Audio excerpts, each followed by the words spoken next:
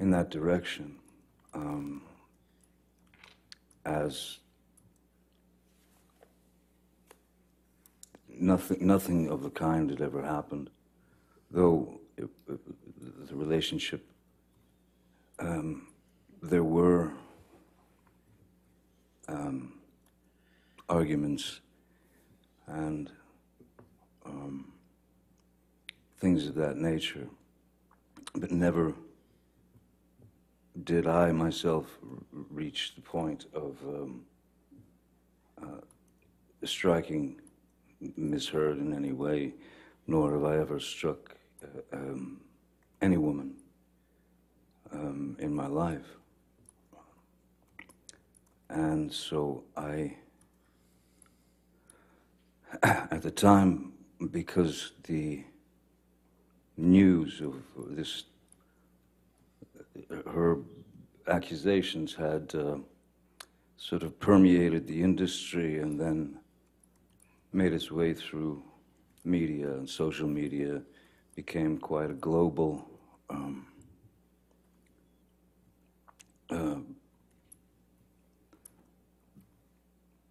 let's say, quote-unquote, fact, if you will. And since I knew that there was no truth to it whatsoever, I felt it my responsibility to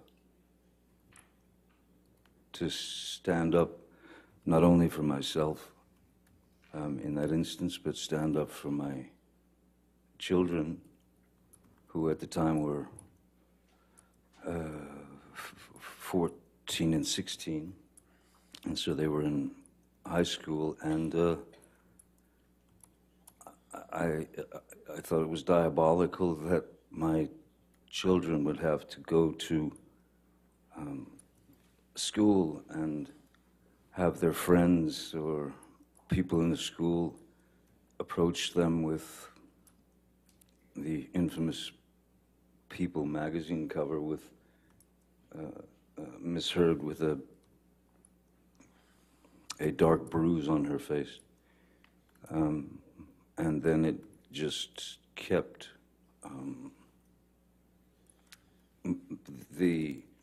it kept multiplying. It just kept getting bigger and bigger.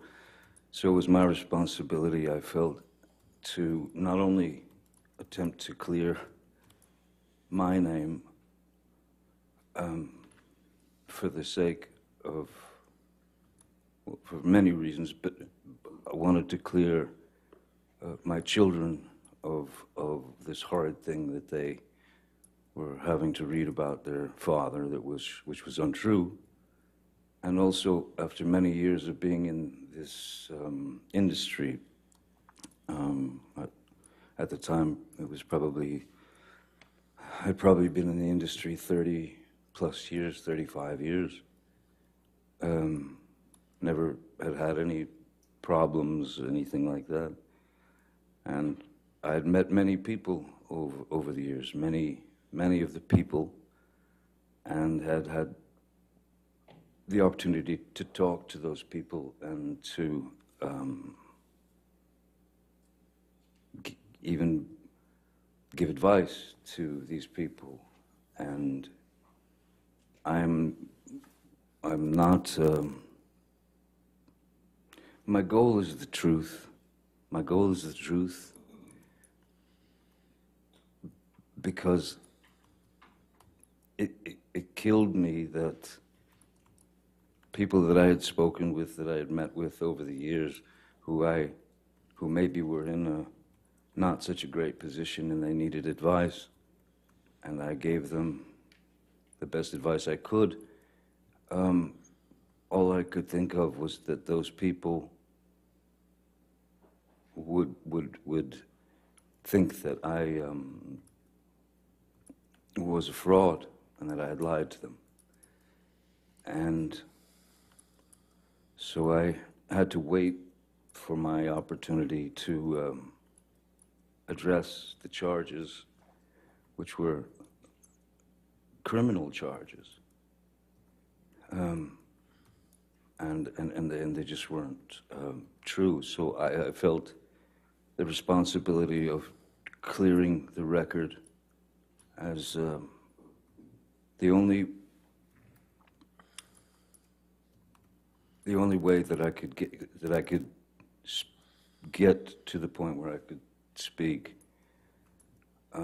has really taken this full 6 years, and it's been 6 years of trying times. It's very strange when one day you're Cinderella, so to speak, and then in 0.6 seconds you're Quasimodo. And I didn't deserve that, nor did my children, nor did the people who have believed in me for all these years. I didn't want any of those people to believe that I had done them wrong or lied to them or that I was a fraud. I pride myself on honesty. I pride myself on truth. Truth is the only thing I'm interested in. Their lies will get you nowhere, but lies build upon lies and build upon lies. It's too much to cover. I'm obsessed with the truth, and so today is the first opportunity that I've been able to speak about this case in full for the first time. Mr. Depp, how do you feel about the intimate details of your life being aired in this process?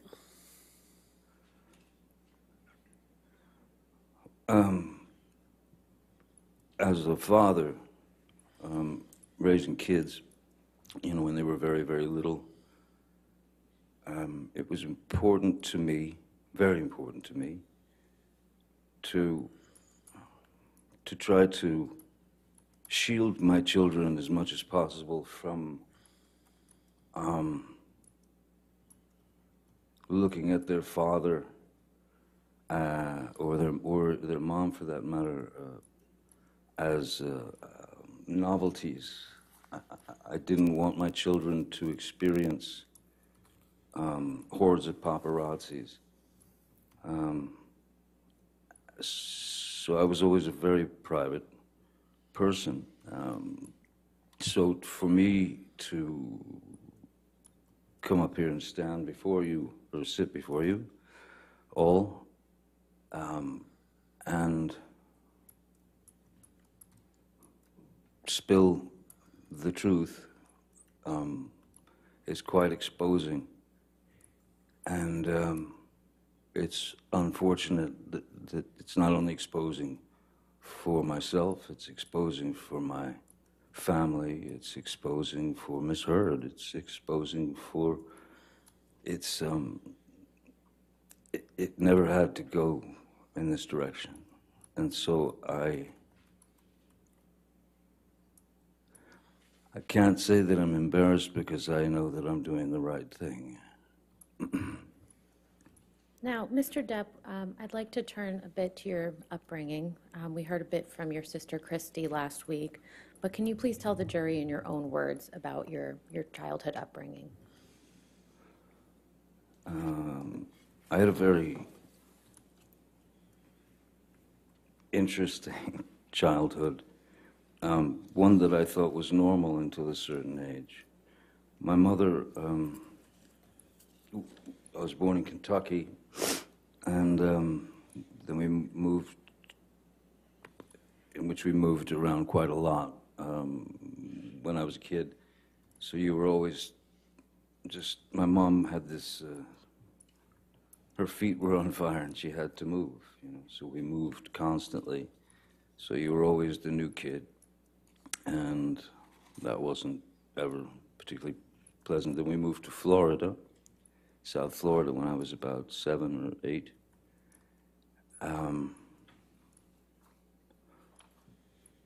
And again, moved several times. But my mother was quite unpredictable. She was very unpredictable. She was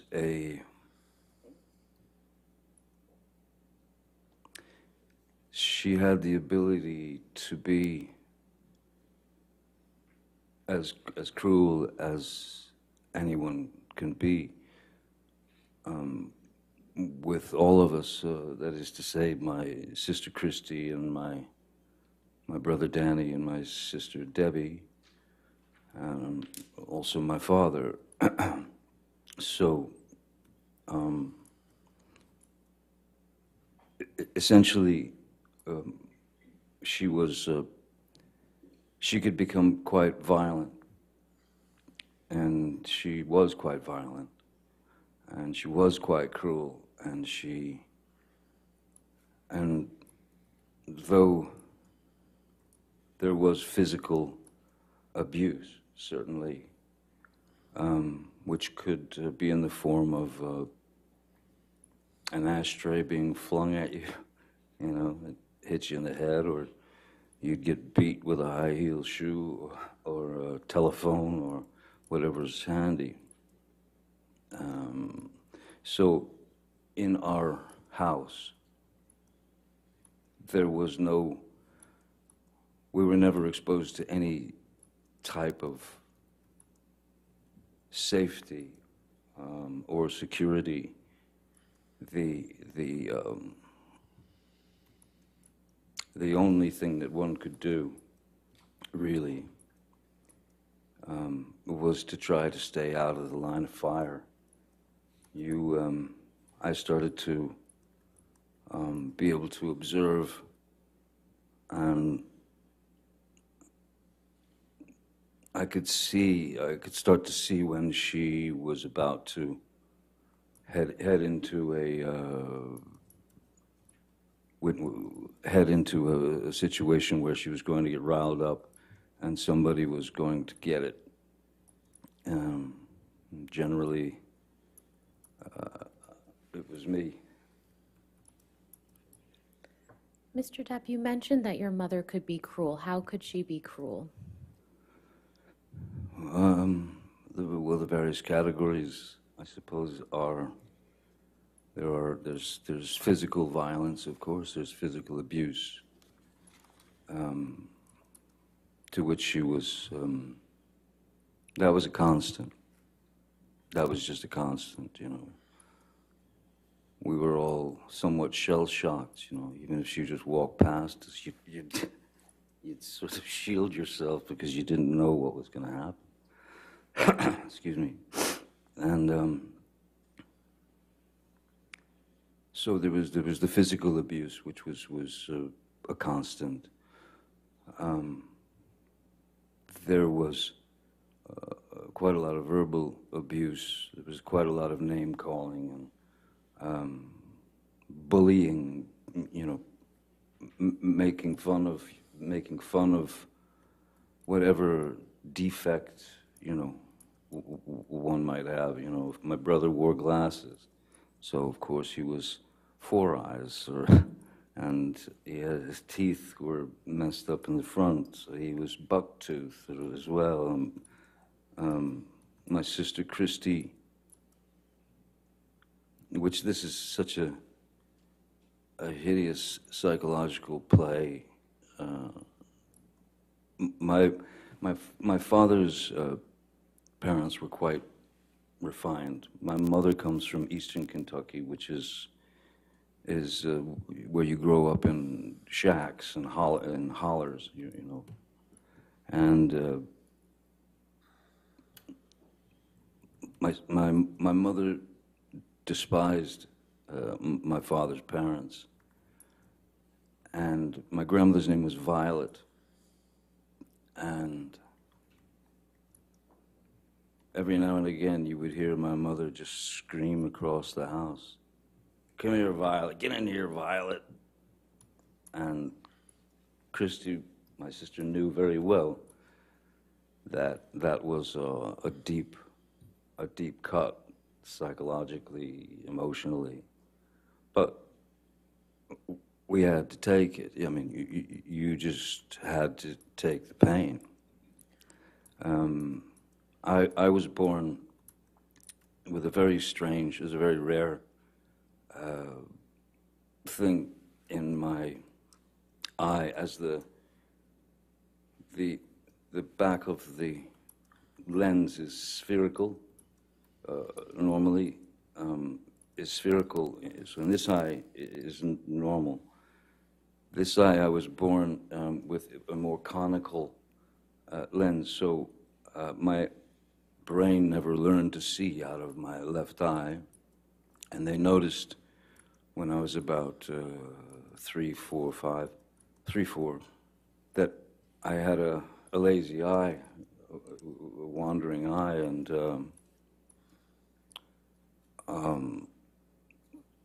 she would call me cockeye, one eye, anything she could get to demean, humiliate. I even had to wear an eye patch on my good eye to strengthen my bad eye, so that it would cease to wander. It was exercising the muscles of the eye, though the brain had never learned to see. So I still, my vision in my left eye is, I'm legally blind in my left eye.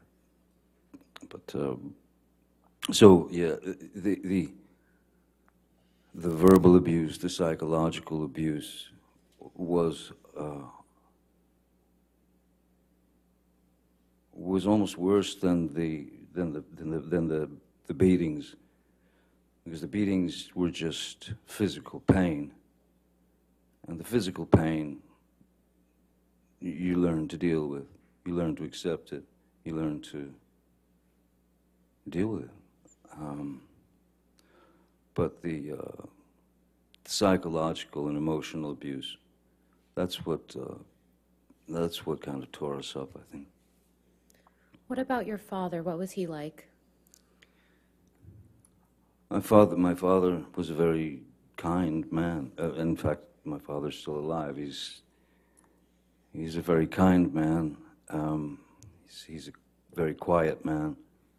In fact, he's very shy. Not a confrontational person in any way. And when Betty Sue, my mother, would go off on a tangent toward my father, and of course in front of the kids it was no matter to her. He amazingly remained very, very stoic, and never, as she was rationing him with horrible things, he stood there and just looked at her while she delivered the pain, and he swallowed it. He took it. There was never one moment, never a moment when my father lost control and attacked my mother or hit my mother or even said a bad thing to my mother. The things that I witnessed were, there were a couple of times when it got too far, that I could see his eyes welling up as he was staring at her, saying nothing. And then the most that he would do is he would punch a wall. I once saw him punch a wall and shatter his hand because it wasn't drywall. It was proper concrete and steel wire and rebar and things of that nature. And but still, never touched her, never argued with her. He he remained a gentleman. And to me, as a 5-year-old boy, I kept thinking to myself, I kept wondering why does he take it? How does he take this? And why doesn't he leave her? But he didn't, you know. He was able to maintain his calm and his composure. He was able to maintain his relationship with his children. He was a good man. He is a good man. You mentioned that you saw your father punch a wall. How many times did you witness that? I mean, out of, I couldn't count the amount of fights that they had, but I know that I've seen my father strike a wall 2 or 3 times tops. Once when he broke his hand, but yeah, 2-3 times at tops, you know. Was your father ever abusive to you or any of your siblings? No, my father was not an abusive man.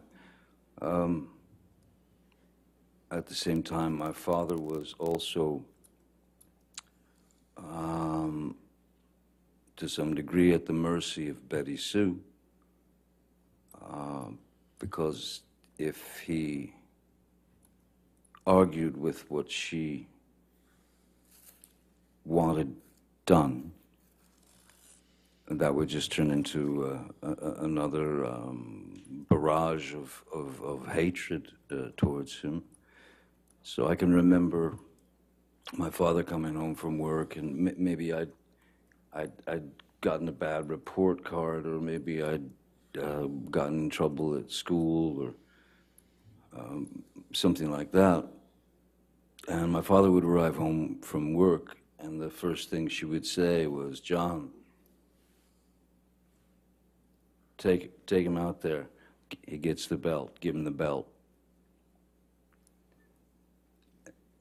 And he wanted to know what it was about, so he'd take me out to the garage, and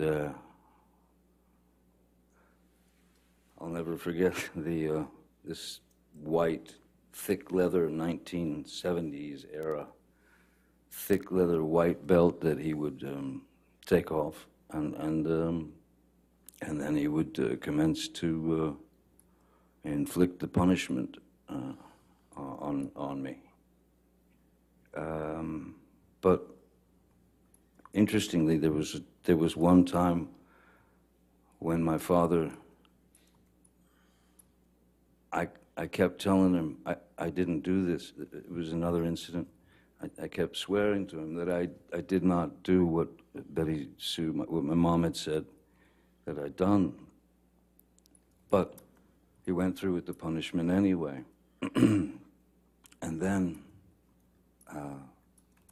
not long after, he found out that I had been telling the truth and that I hadn't done what my mom had said that I'd done.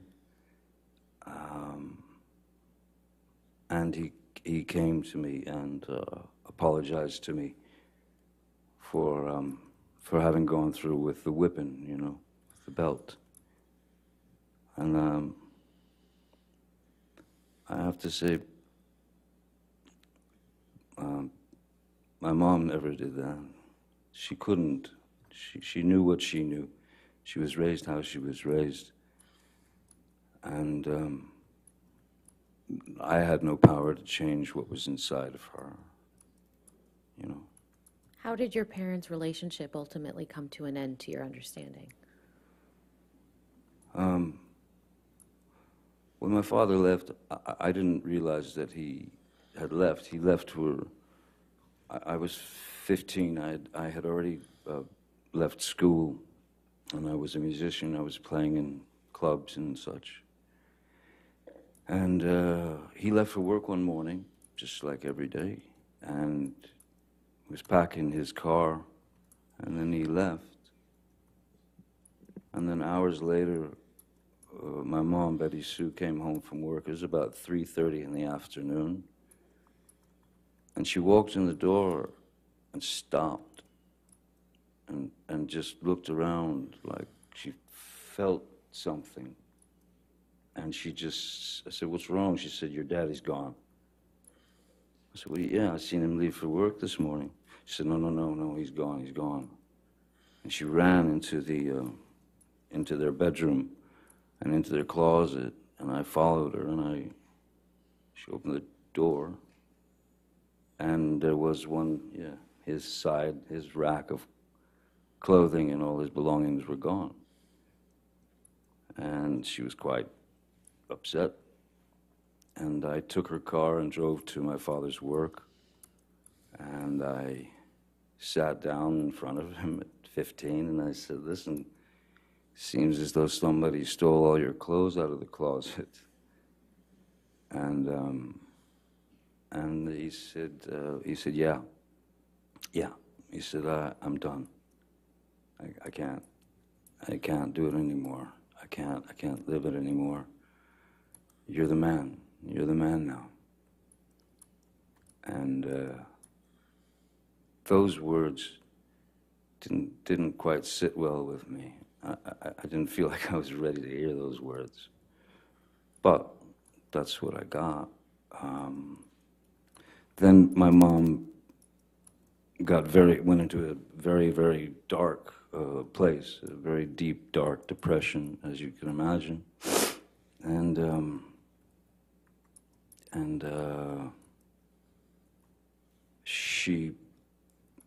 one afternoon I woke up, I'd fallen asleep, and I woke up and walked out into the living room, and I saw my mother very feebly, and like almost, it was like a slow motion crawl. If I could stand up, I could show you just what I saw. Do you mind? No, you can stand up. Thank you. I saw my mother,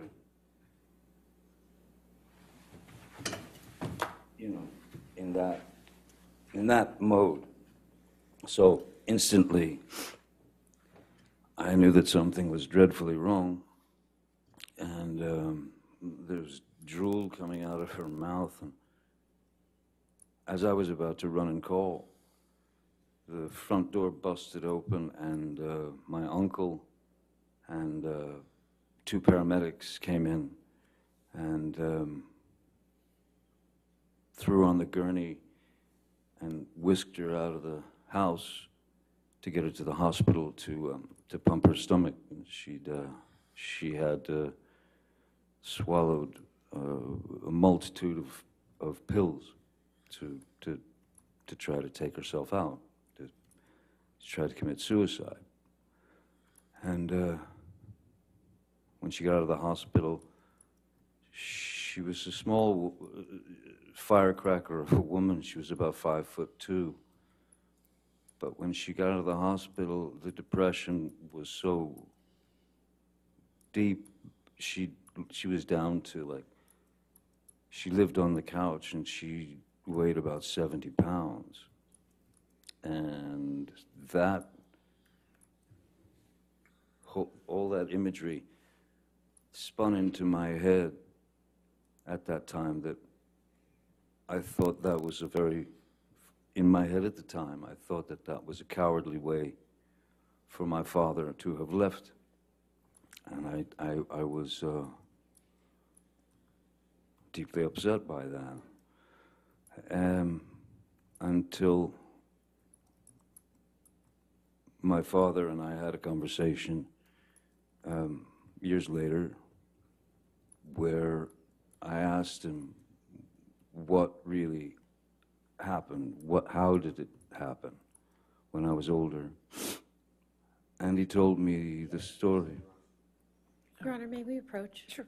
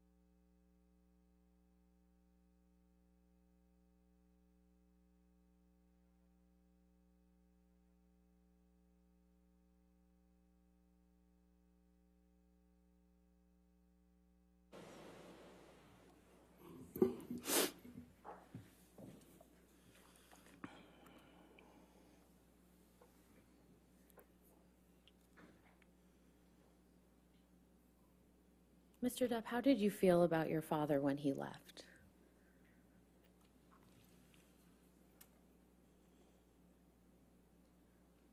I would. I was. I was. I was very disappointed in him because I started to believe that his exit was sneaky, cowardly. He didn't. When he said goodbye to me when he left for work that morning, he just said goodbye. Goodbye, Bob. And I went, see you later, Pop. That was it. Until I learned the truth from him. And without getting into what your father told you, how has your impression of your father changed now? Objection, relevance. Your Honor, this is just an understanding of his perception of his family. I'll sustain the objection. Next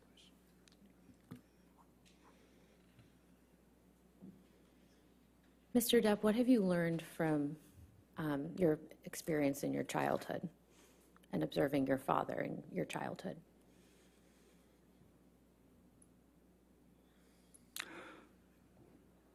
I learned that I was wrong about my first impressions of his exit from the family. Very wrong. And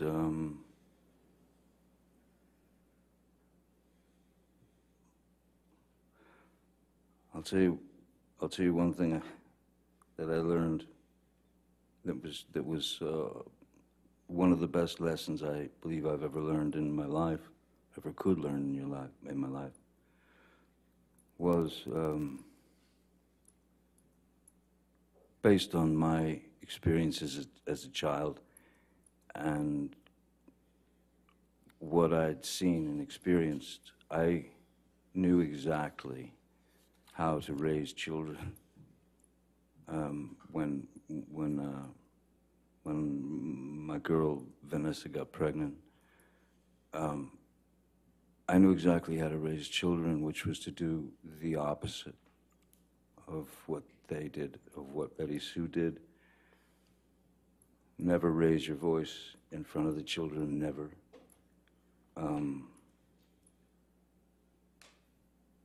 Screaming out the word no to them. I never wanted to tell my kids no. I wanted to tell them that, I wanted to show them that there were options. You don't have to stick the coat hanger in the electrical socket.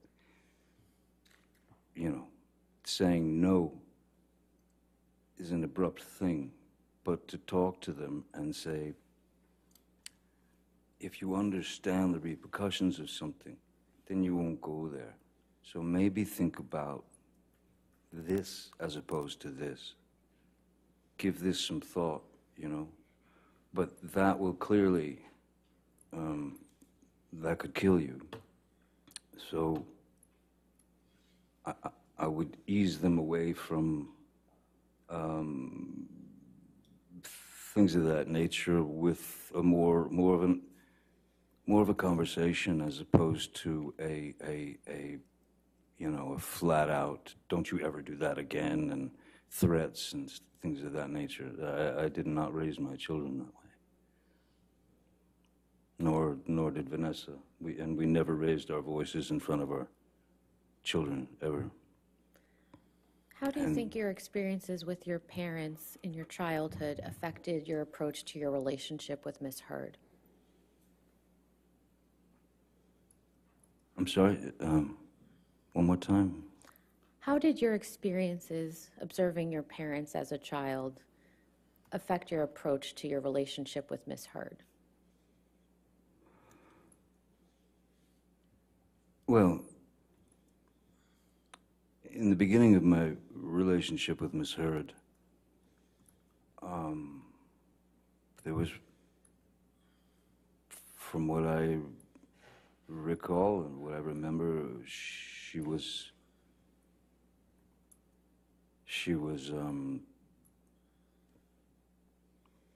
it was as if she was too good to be true. She was attentive, she was loving, she was smart, she was kind, she was funny, she was understanding,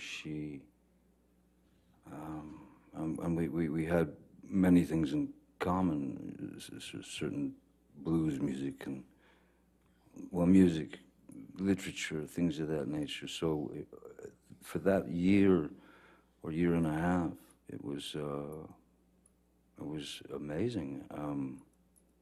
There were a couple of things that, I don't know, stuck in my head that I noticed that I thought might be a little bit of a dilemma at some point. For example, I worked quite a lot, and when I would come home from work, I would come in the house or the hotel, and she would sit me down on the couch and give me a glass of wine and take my boots off, set them to the side, and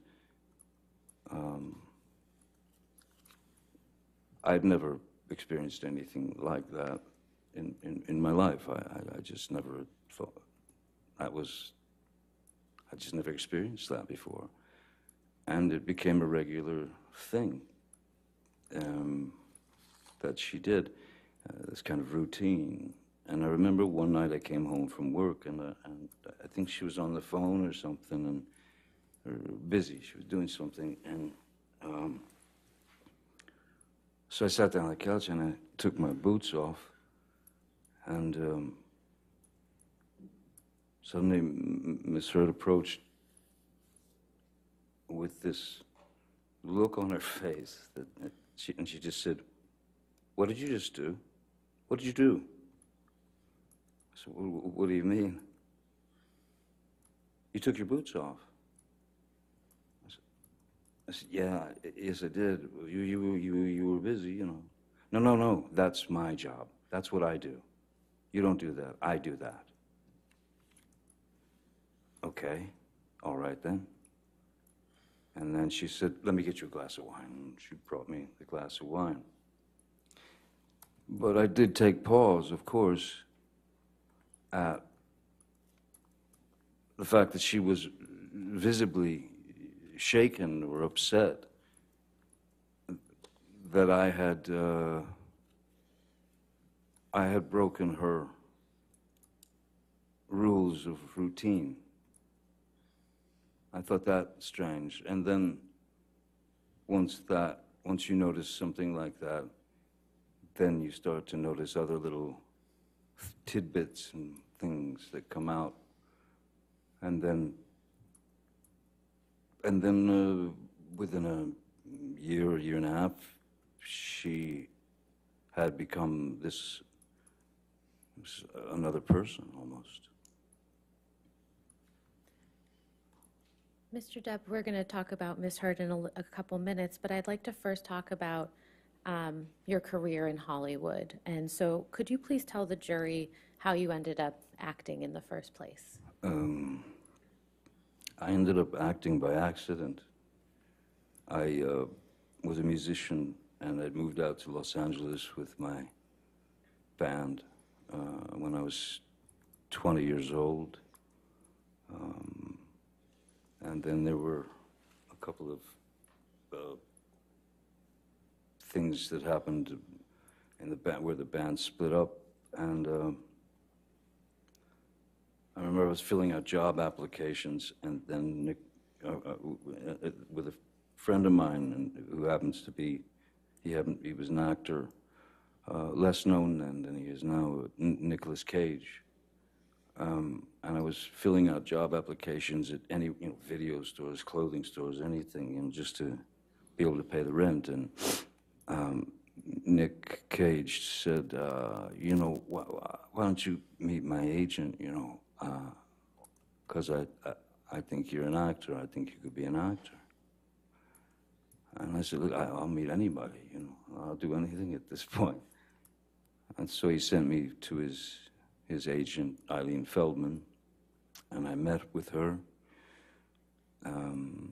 She sent me to read for a casting director named Annette Benson, who was casting a film called The Nightmare on Elm Street. And they brought me back to read for the director, Wes Craven, and I read for Wes Craven and somehow got the job. But I mean, I was by no means an actor. I didn't have any desire to be an actor. I was a musician. But the fact that these people were going to pay me what I found to be a ludicrous sum of money, which was it was kind of the SAG minimum.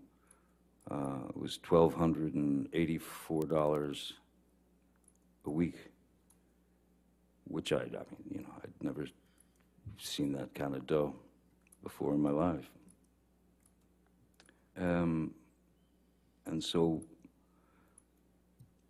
I suddenly, and then I did some other couple of dumb movies because I still, in my mind, I was a musician, and this was just a way to pay the rent, pay the bills, live. Then suddenly I found myself on that road. I had been placed on that road as an actor, and then one thing led to another, from film to film, and then I was cast in a TV series called 21 Jump Street when I was 22, I believe. Mr. Depp, between the time that you were cast in Nightmare on Elm Street and you were cast in 21 Jump Street, how did you enjoy acting during that time? It was foreign to me. It was foreign to me, but I didn't have any great ambition to be an actor. I'm a naturally, normally, I've always been quite a shy person. I've always been quite introverted. And so there was a very strange metamorphosis from being one of four, that is to say, one of four in a band where you have this fraternity or this brotherhood, and you're out there fighting the world together to try to get that record deal or whatever you're looking for. And when I got on the series and my life started to change in various ways, that is to say that people started to, you go into a restaurant and you'd see people whispering and pointing and all that. I I was very uncomfortable with it. I was very uncomfortable with it, and I didn't like it. Just because I never wanted to be the lead singer and the guy out front and will get all the attention, and I didn't. So suddenly I was on my own, and I was having to deal with this newfound sort of notoriety, and it was odd. It was very odd, and it was. Yeah, it was a very uncomfortable thing. I mean, I don't think it's anything that one can get used to. I'm still not used to it now, and which I'm actually glad that I'm not used to it, because if I were, I don't think I'd be the same person that I am. Mr. Depp, did there come a time when you became passionate about acting? Once I realized that that's the road that I was on, and that any attempt at going back to music would be it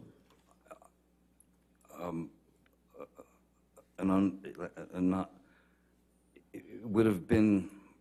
I hated the idea that since the television series had come out and I had been exposed as this character or this actor, I had to realize in my own mind and heart that there was no going back to music, because I didn't want to, I didn't want to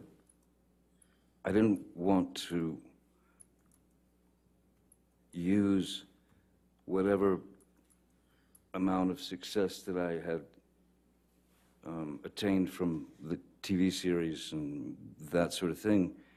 I didn't want to use that to influence, some career in music. I had far too much respect for music than to just become what they wanted me to become, which was a teen idol or a teeny, that sort of thing. I fought that with everything in my being. So once I realized that music was no longer an option, then I began to study at various places. The Loft Studio, which is now long gone, in Los Angeles. I studied with some other teachers, Saunders Seacat. I read all the books that you could read, and all that was great, but you realize that the only way to learn, or the only way to learn how to, it's not act necessarily, the only way to learn how to react and behave, because it's just behavior and it's reaction, was to do it. It's on-the-job training. It's trial by fire. So I did my best to work up my own approach towards a character and such. And what were a couple of the first few projects that you worked on where you were really able to implement that approach? I would say that the first film that I had done, that I really took, where I really felt, okay, I've done the work, I know what I need to do. I would say that where I considered myself an actor, I suppose, was when Oliver Stone cast me in Platoon in 1986. How did you come to be cast in Pirates of the Caribbean? Well, that's many years later, but I had been Disney had offered me a film called Hidalgo, when it was about a man and his horse in the desert and stuff. And I read the screenplay, and I just didn't think it was for me. But I wanted to have a meeting with them because at that point I had a 2-year-old, two and a half year old daughter, and so, or three, and for 3 years I watched nothing but animated films, cartoons from Tex Avery to Bugs Bunny to that was all I watched with my little girl. And I received the screenplay for Pirates, and it was I somehow in my mind I saw this opportunity, like a way to mesh characters like cartoon characters. For example, Wile E. Coyote gets a boulder dropped on his head, and he's completely crushed, but they cut to the next scene, and he's just got a little bandage on his head. So I started thinking about the parameters that were available to cartoon characters, and if they were available to cartoon characters, and nobody ever asked a question, whether you were 5 or 95, you didn't ask a question. Oh, Wile E. Coyote, of course he's still alive. So I tried to incorporate these kind of ideas into the character of Captain Jack Sparrow, so that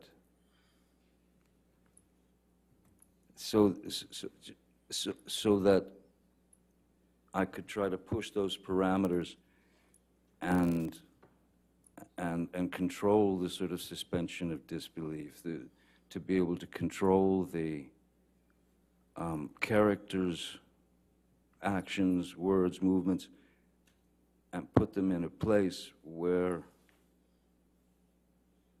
the things that he would do or say were so either ludicrous or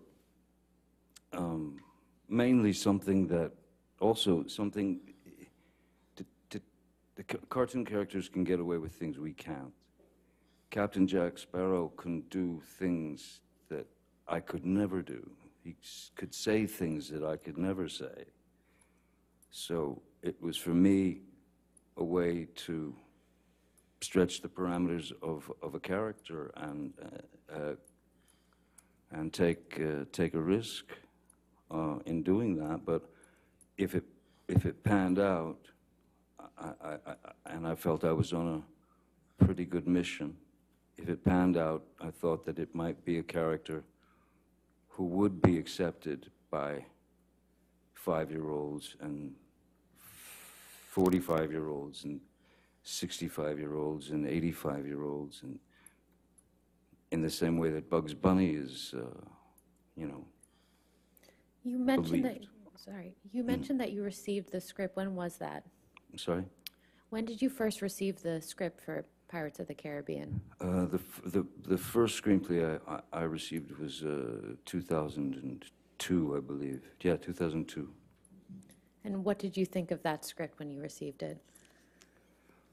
I thought that it had all the kind of hallmarks of a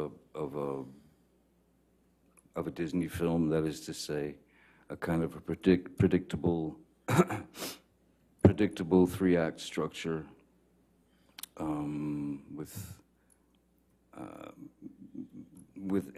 and the character of Captain Jack was more, he was more like a swashbuckler type that would kind of swing in shirtless and, you know, be the hero. And I had quite different ideas about the character, so I incorporated my notes into the character and brought that character to life, much to the chagrin of Disney initially. Now, when you say you made changes to the character, how did you do that? Just, you know, in preparation, you know, the very same way that I've ever approached any character. You look for a back history. You base it on, you know, it could be anything. Like Edward Scissorhands, for example, I based on a dog that I'd had and newborn babies. My sister had a couple of new babies, and I watched them, you know, because I thought that Edward would see things from the sort of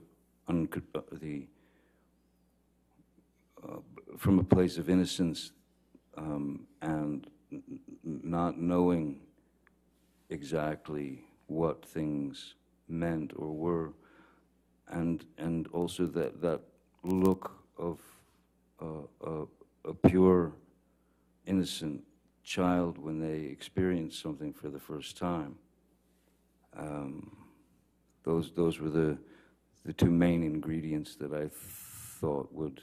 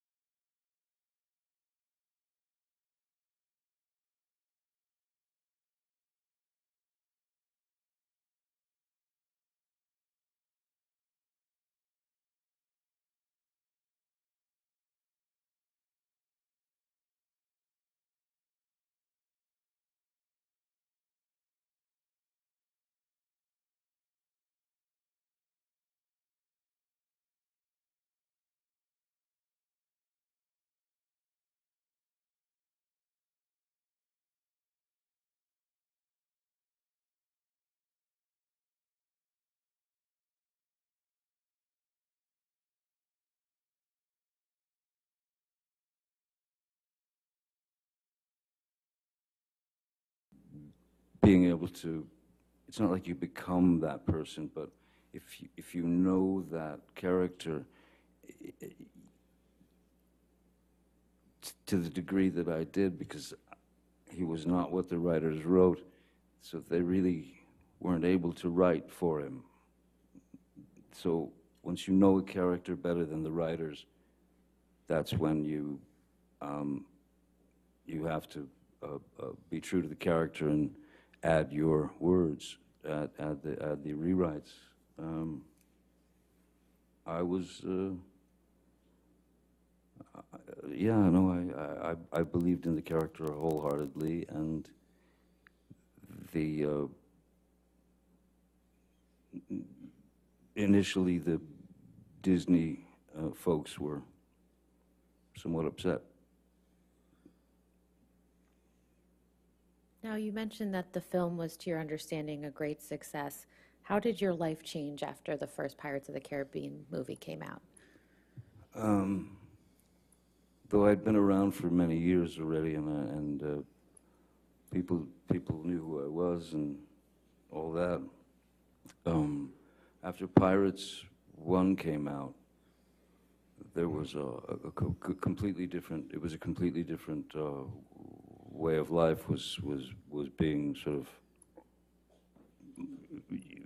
you know, my family and I were being plunged into, That is to say, you know, at our house in Los Angeles, you would have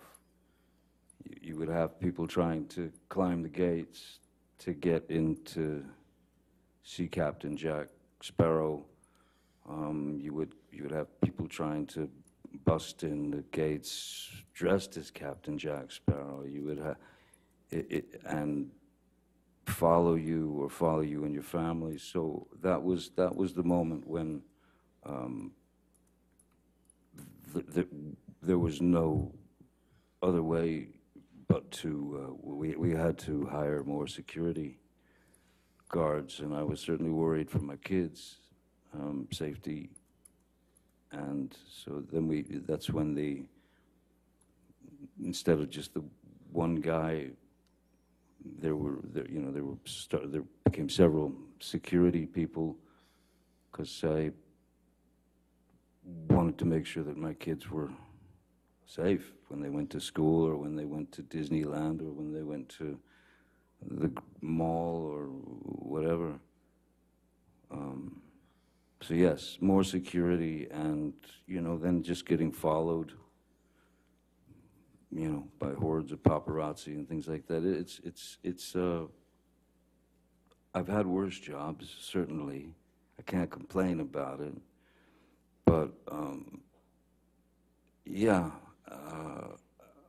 After a while, you realize that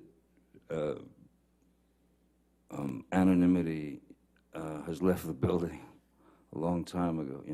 Anonymity's gone, and that's an odd thing to deal with. When you you can't just drive down to the diner and get a cup of coffee or something. It's not possible. It turns into something else altogether. So it's acceptance, and of course there's a bit of sacrifice involved. I can't complain about the work that I've been given. I can't complain about any of that. I have no right to. But it does make you have to think very creatively when you've got little kids, about how to take them to the park, or to the swings, or to the this or that, or movie, or it becomes a strategic mission, and that's what happened after Pirates.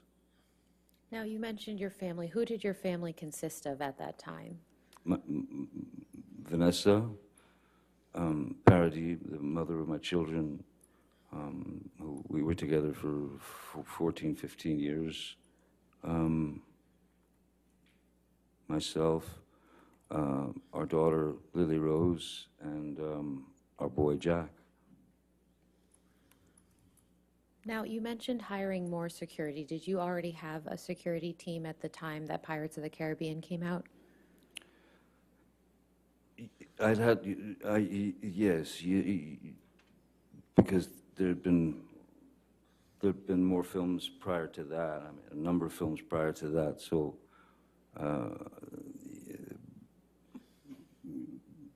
I was recognized, and I was known. So if you wanted to attempt to have any experience that might be normal, you sort of had to have somebody around to get you out of a squirrely situation should it arise. So I had security prior to that for who would travel with myself and my family. But not like, when I was at work. Back then I didn't have security at work so much, not before Pirates. Pirates was really that was the thing that everything, it all turned around. It all just went weird. So how did your security team change after Pirates of the Caribbean came out? Well, like I said, with anything, it become more strategic, and you had to have more guys. or gals, because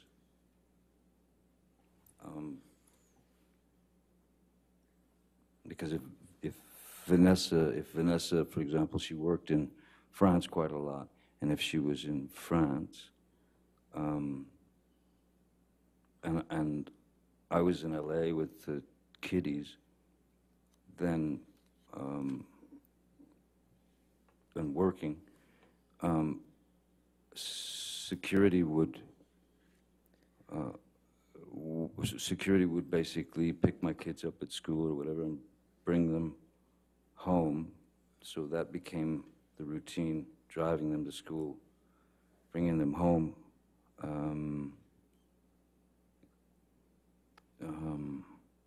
So yeah, and then if I went somewhere, it just, the security guards kind of multiplied because you needed to protect your street, your house, your kids.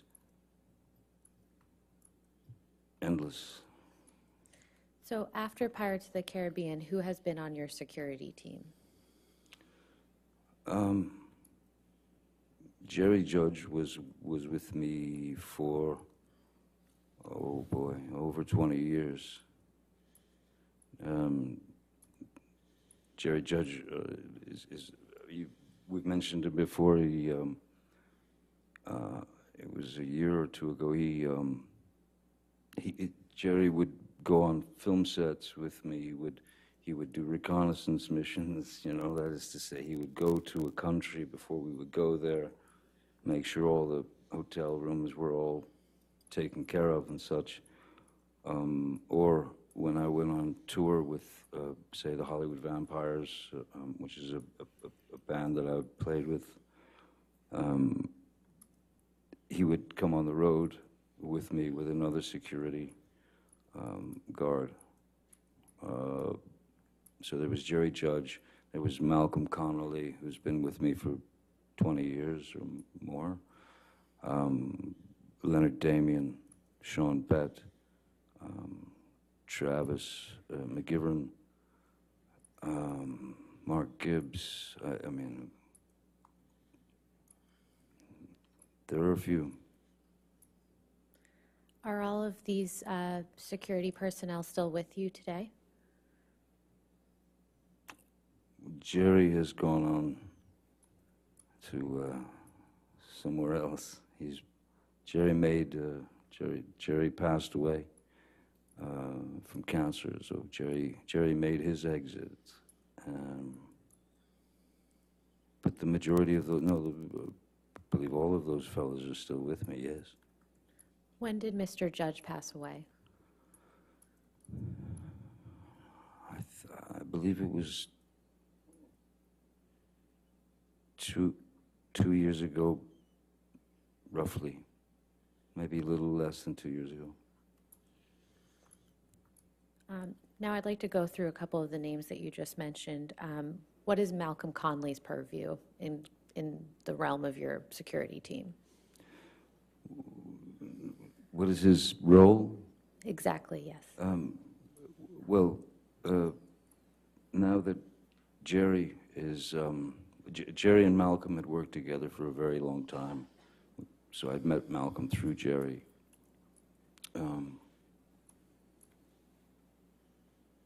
After Jerry's passing, Malcolm obviously took over for Jerry, and so he took on extra responsibilities. He would have to make sure that there was someone on the ground wherever we were going that had done their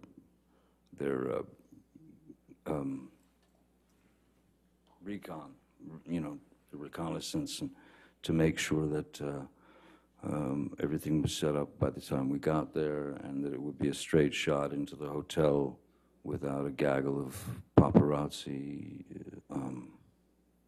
You know, you didn't have to walk through 50 screaming, hollering photographers. So, you know, you'd go in through a garage door and through a slippery kitchen, and then you were taken to your room, where you stayed. When did Malcolm Conley join your team? Malcolm had joined, I mean, Jerry brought him on, so Malcolm has been with me for over 20 years now. And in those 20 years, how often have you physically been present with Malcolm? With Malcolm? Yes. Endless, countless, all over the world, everywhere. Los Angeles, Japan, Serbia, films, tour. Malcolm was my, when we were on the Vampires tour in Europe, throughout Europe, and Malcolm was on the bus with me. We lived on the bus together, basically. How often is Malcolm in LA with you? It depends if there's or if there was a larger premiere, where where it had to be worked out so that it didn't turn into a chaotic or dangerous event, because sometimes between you and the people there are these barriers, and sometimes the professional photographers or the professional autograph people will surge forward, and in the front rows of behind these barriers, you have little kids and older women and older men, and so when the professionals would surge forward, these people would start getting kind of crushed against this metal deterrent, and that was the most worrisome thing when you're at a premiere and there are thousands and thousands of people there, and I've always called it running the gauntlet. Essentially what it is that people are there to say hi and to support the film or the cast or whatever, so I've always gone out and signed for those people. I've always gone out and signed for all or as many as I possibly could. I mean, to the point of sometimes Jerry Judge would literally pick me up off the ground to make me stop signing and take me away.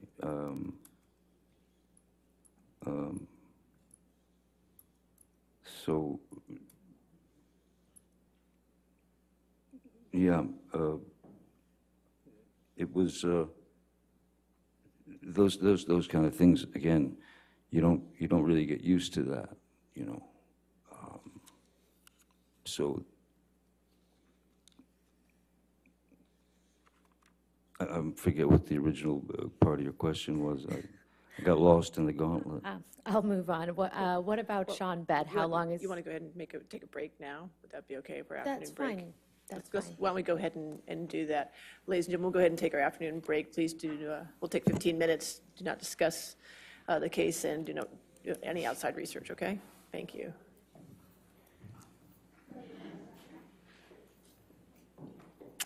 Stay there for a minute.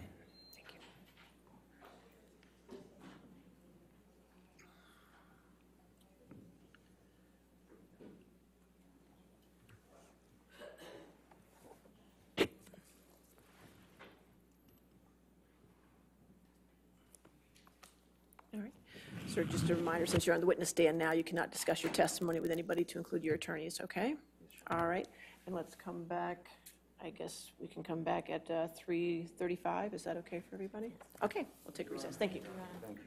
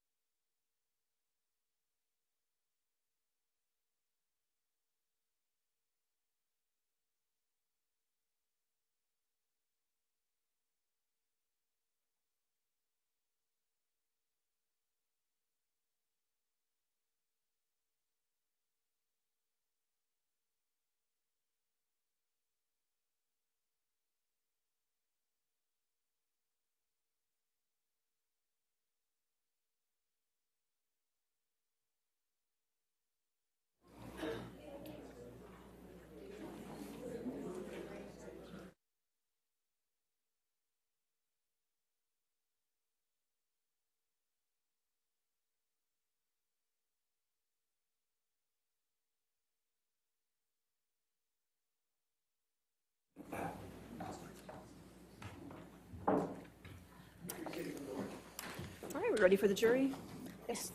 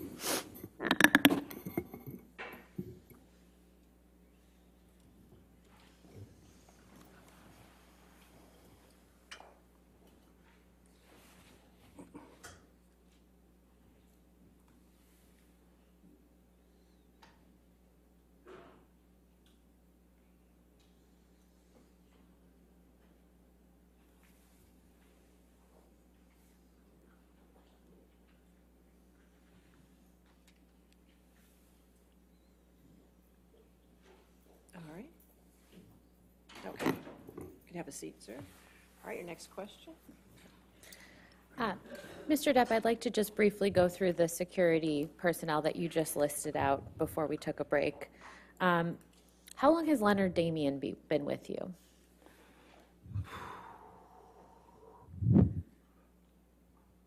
My kids are now 20, 23. Leonard Damien's been with me, I believe, roughly the same time as Mr. Bett, somewhere in the neighborhood of 16, 17 years. Yeah, I can't be precise, but they were very young.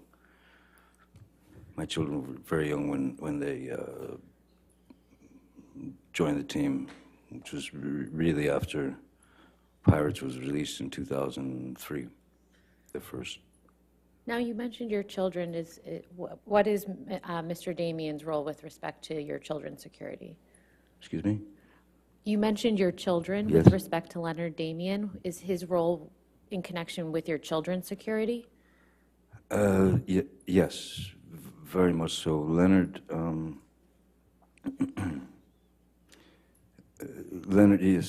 Damien and Sean Bett for quite a while were both sort of assigned, as it were, to my kids, taking them to school, picking them up from school if Vanessa and I were unable to do it, or even if we were there, we would drive with them to take the kids to school. And over the years, obviously, your children, my children have taken quite a shine to them, and they've become like another set of parents in a way. And how long has Travis McGivern been with you? Travis, I believe, a little bit less than that. I believe. I couldn't really speculate. If it's a little less, maybe it's 13 years, or I don't know.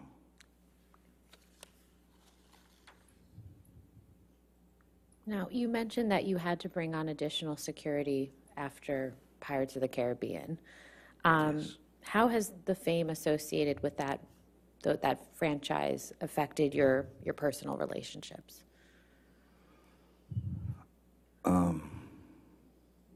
Again, I would never complain about the repercussions, let's say, or the repercussions of the success of that film.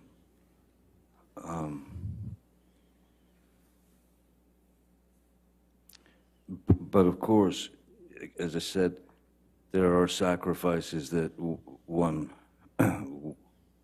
has to make. Sacrifices that you're not nearly ready for.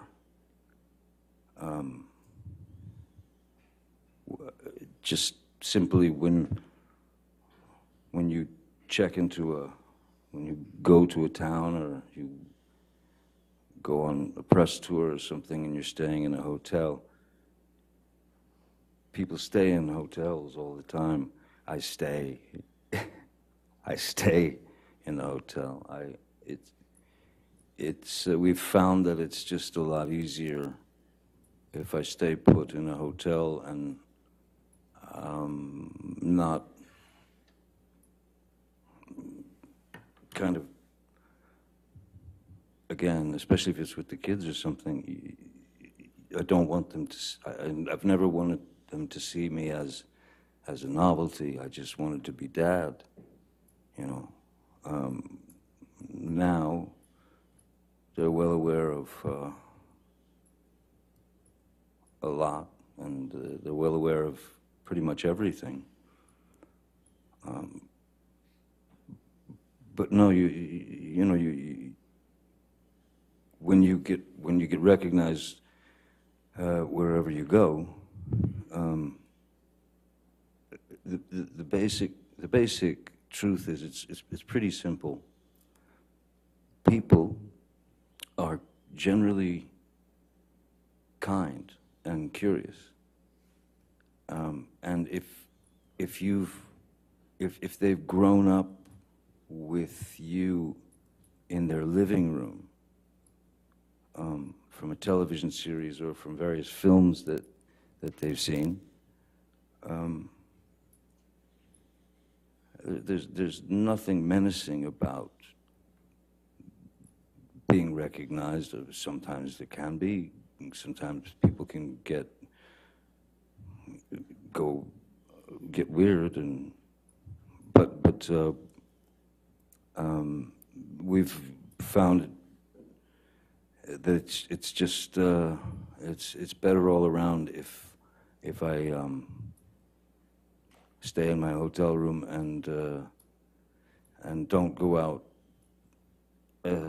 to too many restaurants or anything, because it generally causes a bit of a hubbub.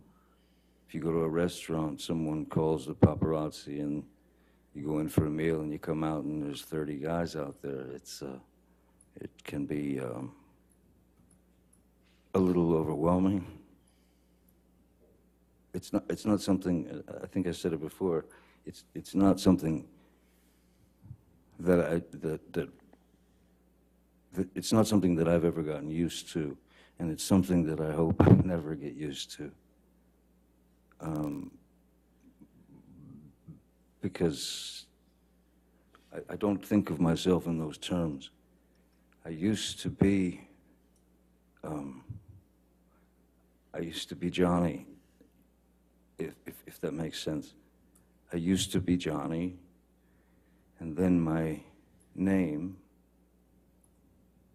full name, which I honestly find still, it's difficult, it's uncomfortable to say my own name, because when I say it, I hear the commodity, I hear the product. So I went from Johnny to Johnny Depp, and then that name, with that name, Johnny Depp, and some image was cultivated. Certainly not by me, but the media, especially in those days, they must label you. They have to give you a label. And labels are one of the things that I've fought vigorously with regard to my work. I never wanted to be the poster boy. I never wanted to be the. I don't have, I'm not built with that kind of hubris. I don't have that kind of confidence. I can do virtually anything playing a character. I can become the character in my work, and that character may be able to spit out 100 words a minute, but me, myself, Johnny, I cannot. So therein lies the difference, you know.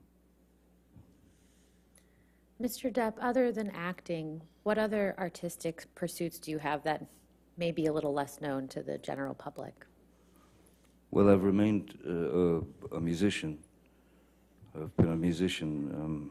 I started playing the guitar when I was 12 years old, and that saved my life because I locked myself into in my bedroom at the age of 12, listening to records, moving the needle back, and then learning that piece, and then learning it again. So, so much so that I don't remember. I have no memory of going through puberty. I was just playing the guitar. I was obsessed with my guitar. Any other artistic pursuits? I've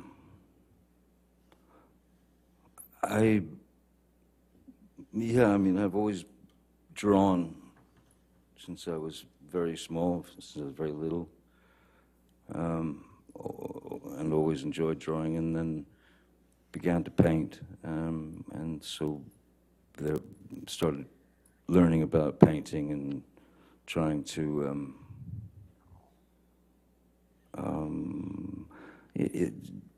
I suppose different ways of expressing oneself, different ways to release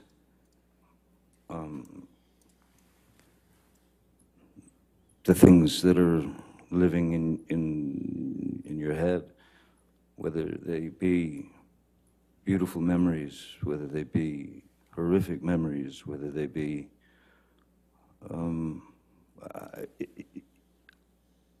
I have I need to create. It's a need. It's a. Of course, I want to create as well, but I actually need to create because I need to summon whatever it is that I need to summon, to whether that's within a film or a painting or a guitar note.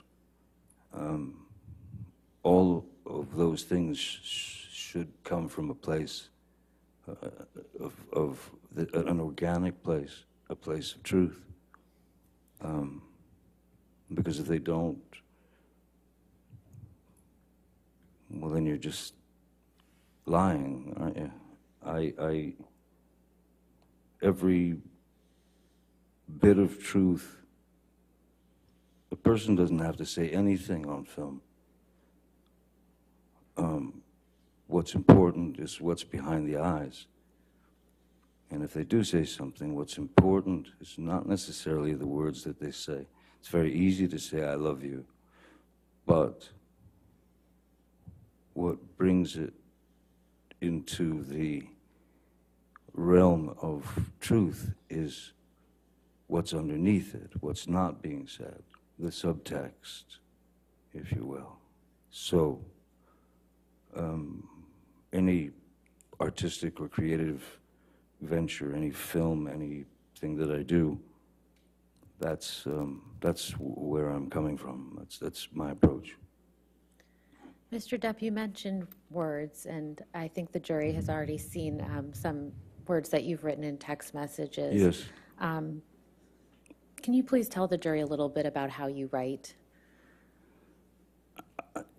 Certainly. When I was young, when I was about 12 years old, my elder brother, Danny, walked into my room and ripped the Peter Frampton record off my record player, threw it across the room, and said, "You got to stop listening to this stuff." And he put this record on, and it started, and I'd never heard anything like it. It was called Astral Weeks by Van Morrison. So I'm a kid, 12 years old. So my brother had turned me on to Van Morrison, then he turned me on to soundtracks like Clockwork Orange or Last Tango in Paris. He turned me on to books by Jack Kerouac. He turned me on to books by Ginsberg, Philip K. Dick. Salinger. The whole James Joyce, the whole Hemingway, the whole thing. So, so I became very interested in vocabulary and the unique voices of these writers. And then I started reading people like Tom Robbins and Hunter S. Thompson, and then ended up becoming very close friends with Hunter Thompson for the last 10, 12 years of his life. And Hunter's writing, of course, because of the amount I spent, of time I spent with him, it has influenced my writing greatly. Hunter was known for inventing a thing called gonzo journalism, which is, it's the author putting himself in the situation as opposed to writing it from the author's point of view. He writes it with him in it. And there are great embellishments, and embellishments are great sort of ways that he would twist things and express his feelings, and so he became a huge hero, of course, to me, and a great friend. In my texts and in my emails, or sometimes just even in my writing, you take the subject and you try to express it in your own vernacular, and in that,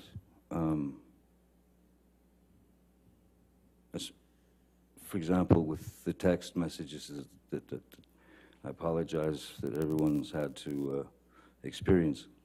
I am ashamed of some of the references made. I'm embarrassed that at the time, the heat of the moment, the heat of the pain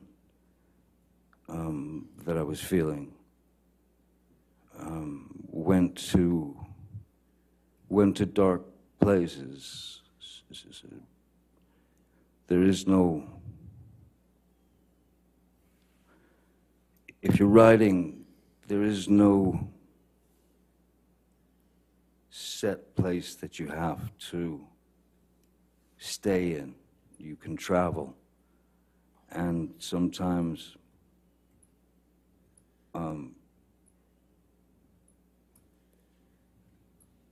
pain has to be dealt with humor, and sometimes very dark humor. I grew up watching Monty Python, so yes, it can tend to get into dark humor. It can tend to get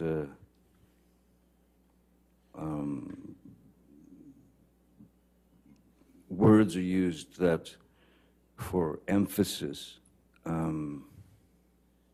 words are used to express what you're feeling at the time.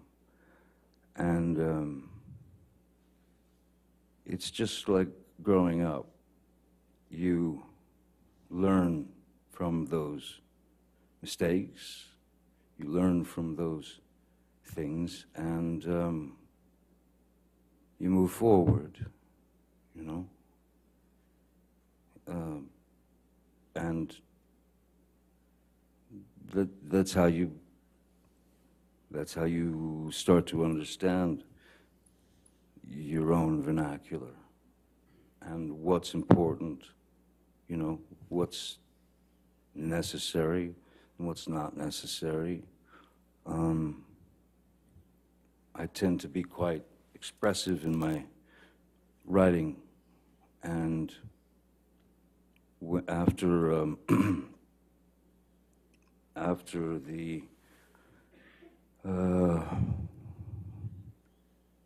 after the unfortunate words of Ms. Heard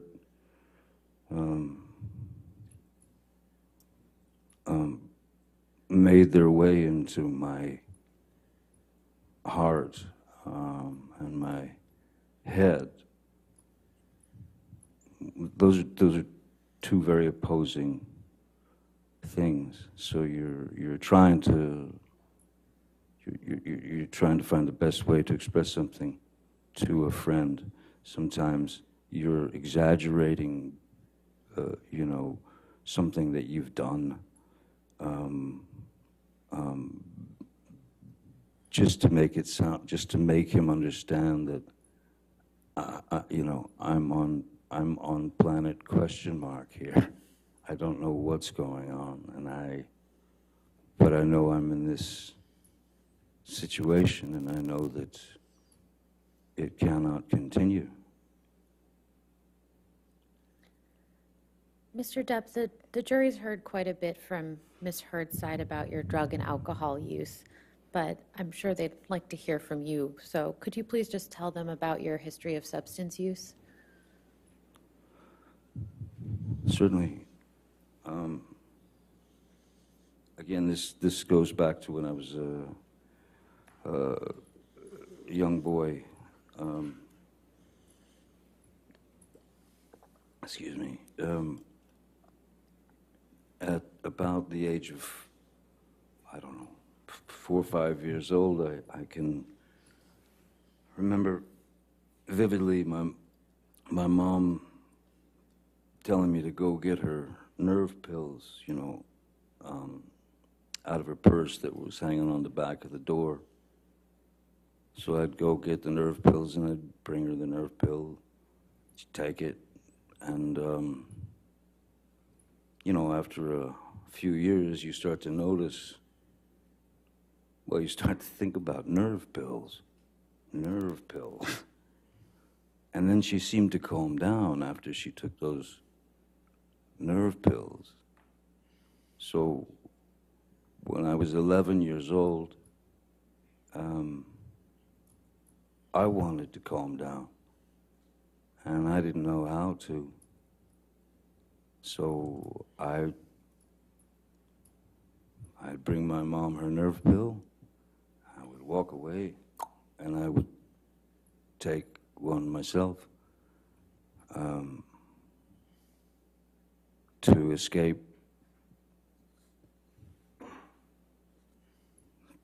caring so much, feeling so much, to escape the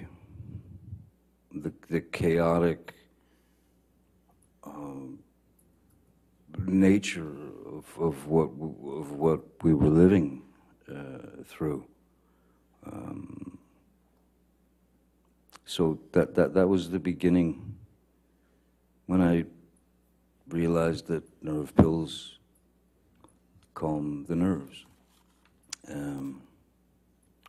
Pretty young age to do that. I can't say that I'm proud of admitting to that, but I have to say that I knew not what else to do. I knew nothing else that I could do. So as we were all growing up, there was always those kids who would say, let's party. Let's go party. I want to party. I've never used the word party in my life. I've never taken any substance for a party. I have taken these substances over the years, on and off, to numb myself of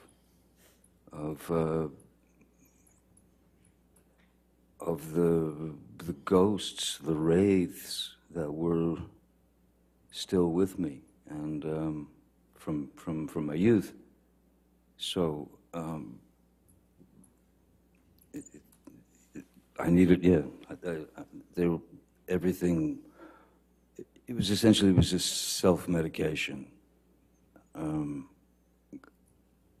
One of those get me out of here moments, and you know, where you want to escape from is your own brain, your own head. How often have you used substances throughout your life? Having started with my mother's nerve pills at 11, of course, you know, that's around the age that you're introduced to marijuana. You're introduced to, and also depending on where you're living and who you're associating with and who's around the neighborhood. I wasn't shy to try a substance to see if the effect of it would maybe even take a bit more of the edge off. So I started at 11, and I mean, I even mentioned this in an interview in TV Guide, if anyone remembers TV Guide, in 1989, where I was asked by the journalist why I believed that kids who were watching the show, 21 Jump Street, about police officers in school as undercover cops, but as students, I was asked why these kids or whoever should believe me or trust me or listen to me, and I said, look, I could, because I've experienced it, and I can tell them that there is no future in it, that there's nothing but a kind of a postponing of the inevitable. That one day you're going to have to face those feelings. One day you will meet those, let's call them demons from your youth. So I was straight up, open and honest at that time in a very, I mean, TV Guide was it was right at the register when you checked out at the grocery store. It was like the most popular thing, and it was a very straight little magazine. But I told them I'd pretty much done all the drugs that I was aware of by the time I was 15 years old, and which was true. Now, that doesn't mean to say that I continued into that, you know, forest of possibilities with regard to substances. I wasn't dropping acid every 5 minutes. I wasn't There were many years that I didn't touch a substance and no drugs. There were many years that I didn't have a drink. So as I said, it's never been for the sort of party effect. It's been for trying to numb the things inside that can plague someone's who's experienced trauma.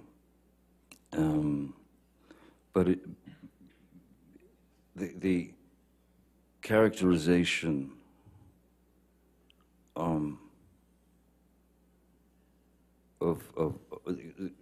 the characterization of my substance, quote unquote, substance abuse that's been delivered by Ms. Heard is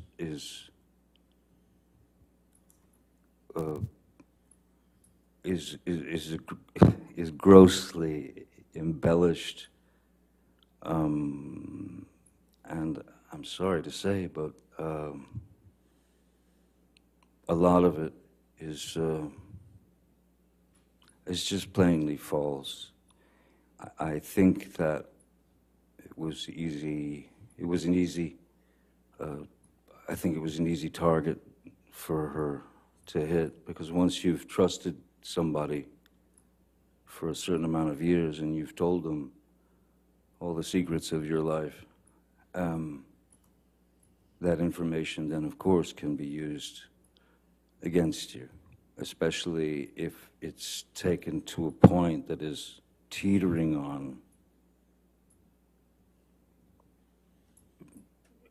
impossible, and teeters over impossible, in fact, at times. It's so, I am not some maniac who needs to be high or loaded all the time. In fact,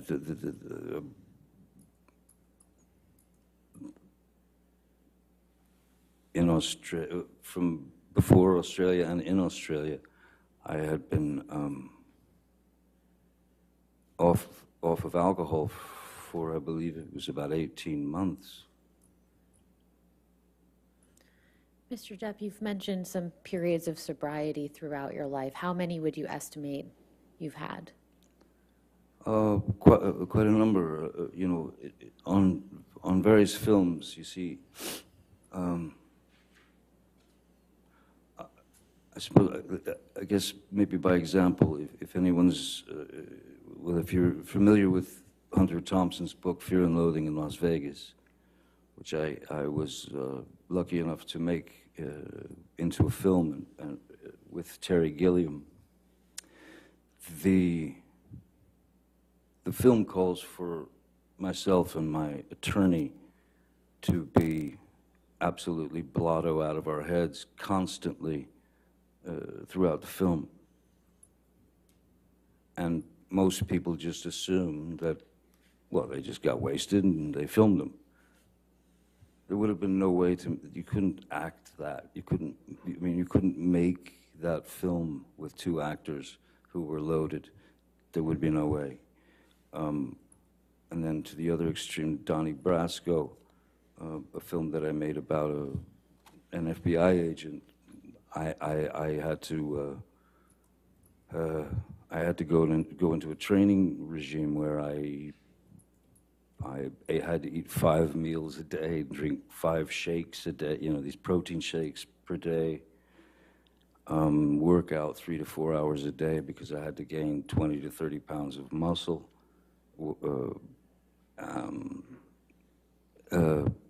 There was certainly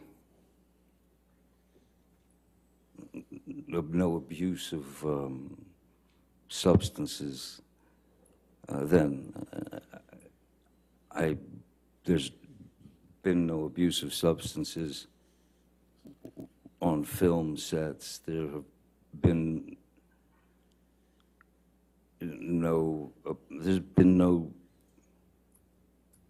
there's been no moments where I would have been considered out of control. Never. In fact,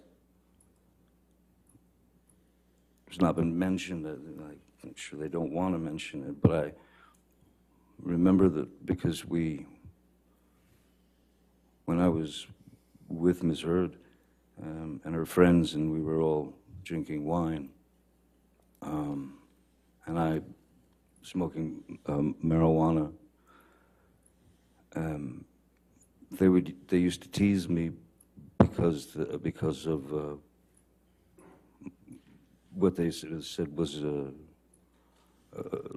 ludicrous tolerance, because I never appeared loaded or high or any of that.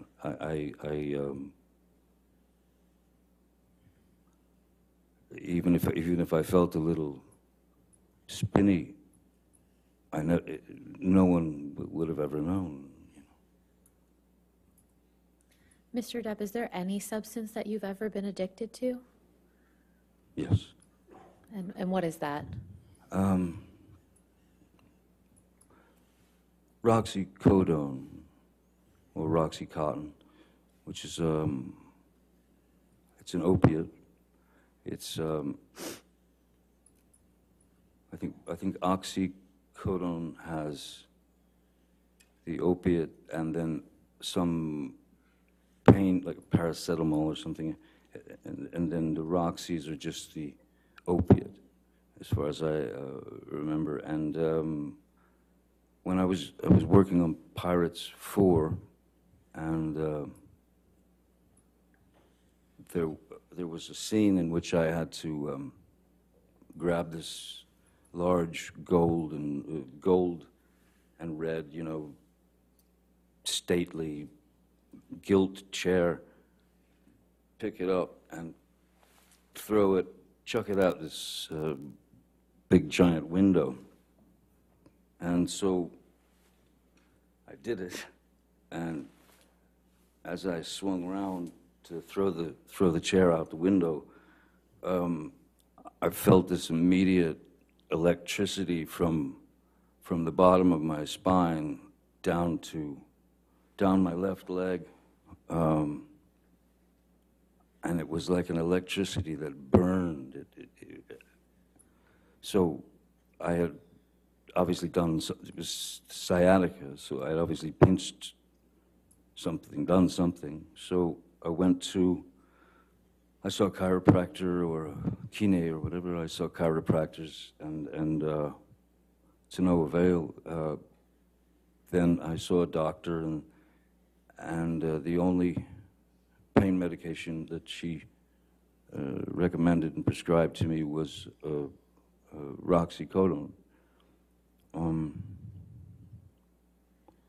And there was a part of me that was a little bit worried, just in the sense that I know I've witnessed friends and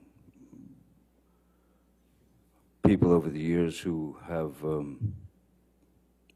had problems with heroin, and I didn't want to get bit by that snake, and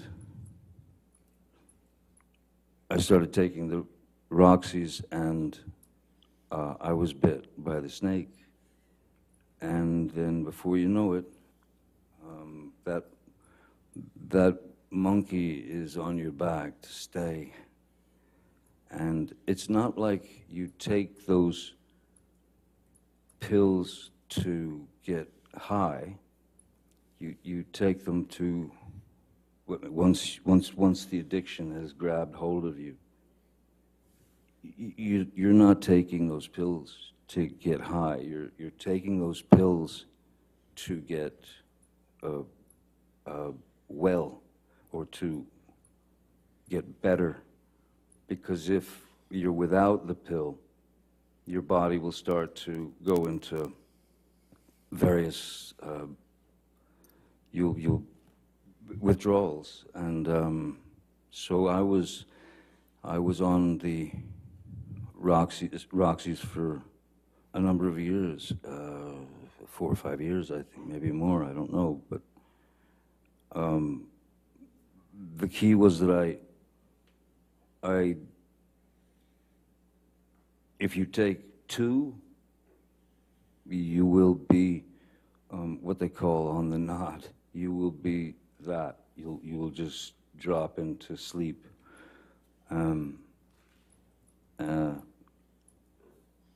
So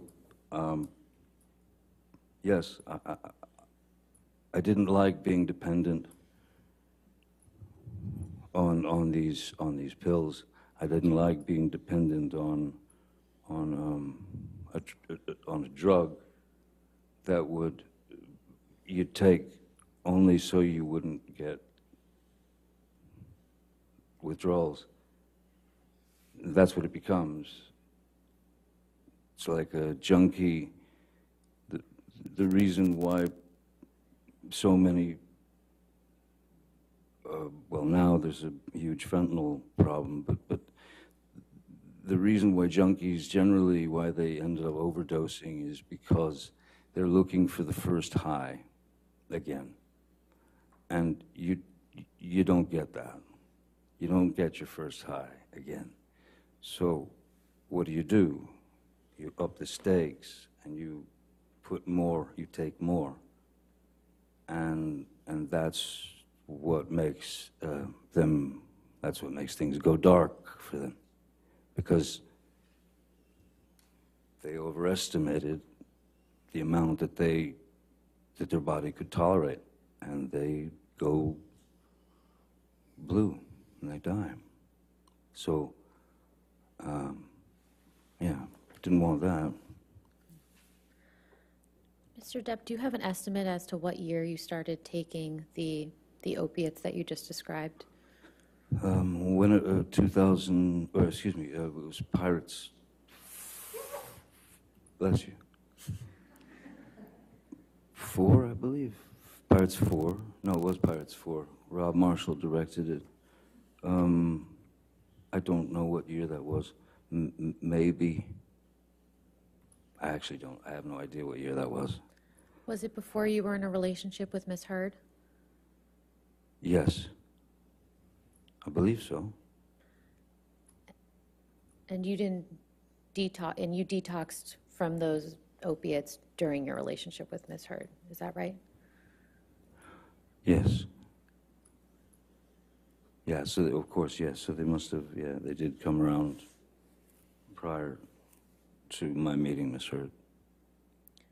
After you detoxed from the opiates, have you ever taken any opiates ever again? No, I can't. That's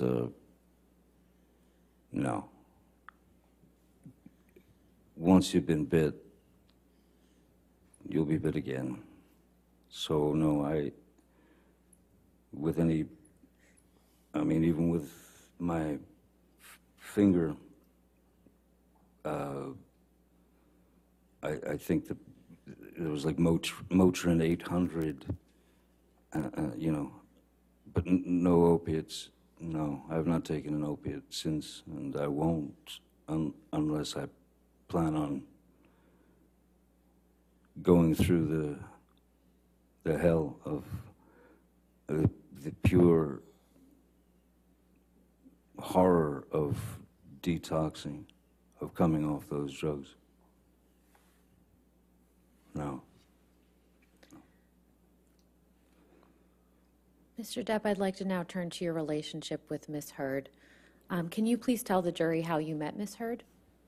Mm-hmm. 2000, in around 2008, Hunter Thompson and I were going through some of his manuscripts of his books that have been published, and then I found this manuscript in one of his boxes, and it was called The Rum Diary, and I had heard about it, and I knew it was what they called his long-lost novel, in fact, the only novel he ever wrote. And I showed it to him, and Hunter was shocked. Oh my God, that's where it is, you know. And so he said, read me some. So I started reading this to him, and he said, this is a movie, you know. We must produce this together. And, you know, he got all excited about the idea of doing that. So we went right into it, and we started to set up meetings to get money, financing to develop the project. And we finally ended up getting the money to develop the project and to make the film. Hunter, from his own dilemmas in his life, committed suicide, but having had long talks with him, I knew every angle of the book, but I knew every angle of the film that he wanted, which was going to be a bit different than the book. And Bruce Robinson, who was a great writer-director, directed a film called With Nail and I and How to Get Ahead in Advertising, was the one director that Hunter and I talked about. And so I went to Bruce, who was a friend of mine, and I ripped him out of retirement because he never wanted to direct another film again. I pulled him out of retirement after 27 years, and he agreed to write the screenplay and direct the film. And we proceeded. During the auditioning process, Bruce was, before that, Hunter had very specific ideas of what these characters should be. Bruce had been auditioning girls or women for the role of Chenault in the film, and there were this sort of the starlets that were up and coming, or there were some that were well known and things of that nature. But you know, one of the things that Hunter was very against was stunt casting. That is to say, put a bunch of very famous people in a movie and let them go, and then hope for the money in the end. So Bruce had asked me. He said he had been auditioning this one particular actress named Amber Heard. He said that he'd auditioned her 5 times, and he was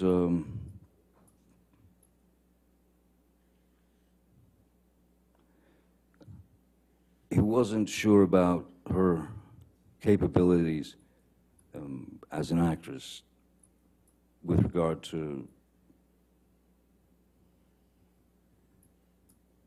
the film and the character and taking direction and that sort of thing. So he asked me if I would read with her for the film, and I had already met a number of actresses and things. And so what I said to Mr. Robinson is, I said, Bruce, I don't. If you've auditioned her 5 times, you've seen the best and the worst, I suppose. So me putting her, this girl in an uncomfortable situation, you know, saying, hey, all right, let's read this, I think it's a far better idea that we just meet so that I can see how she behaves, see how she reacts, because that's really all it is, reaction, behavior, and you don't have to push anything else, you know. So they made an appointment. She came to my office.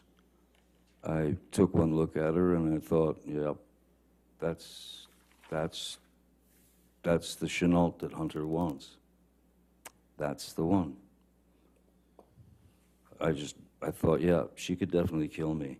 That's what Hunter wants.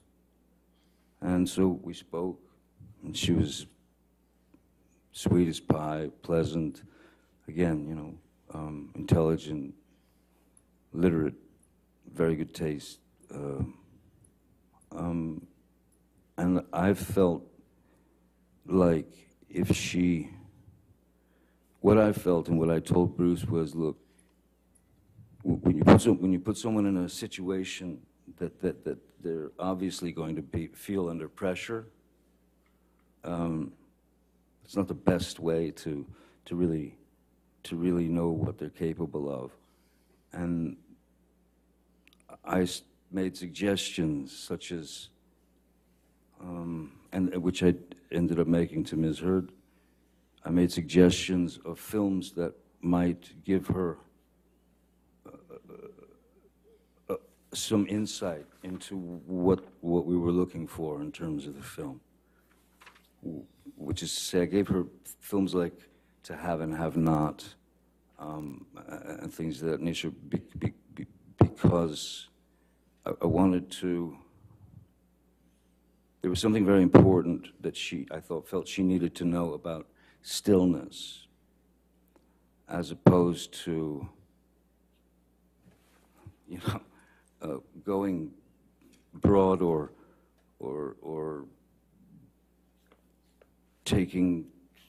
acting a little too much. So I felt like I could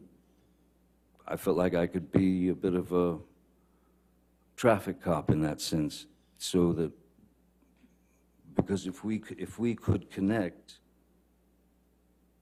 then it could work, as long as there was truth in her eyes, and as long as there was truth coming out of her dialogue, you know, then it's all in the editing.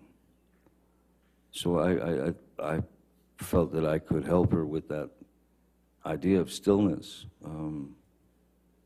and so that's when I first met Miss Heard. How would you describe your interactions with Ms. Heard when you worked together on the Rum Diary? Initially, well, yeah, no, mostly very few interactions. I remember there was a time, I wasn't working that day, but I was producing, you know, one of the producers of the film, and it was a scene from the book that was a scene where Ms. Heard's character was in a nightclub, and we're amongst the locals, and she's very drunk, and everybody's very drunk, and she ends up dancing with a few of the local, like one of the local guys and stuff, and then the other local guys start to sort of close in on her. In the book and in the screenplay, as it was written, there was a requirement for nudity for the part, and I was on set the day that they were shooting that,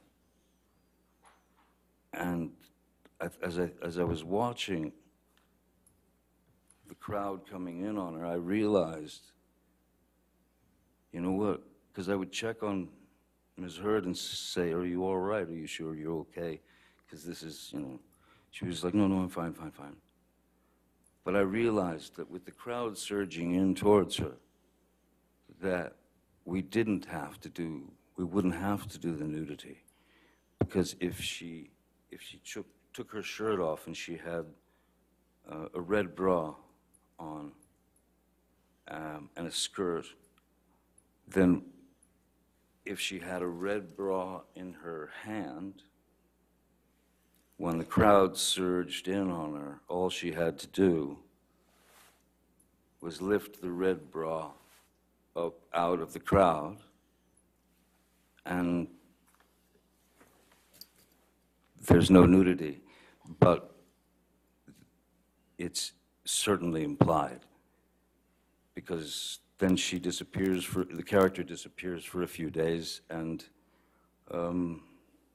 she's quite a wreck when she comes back, because bad things have happened to her.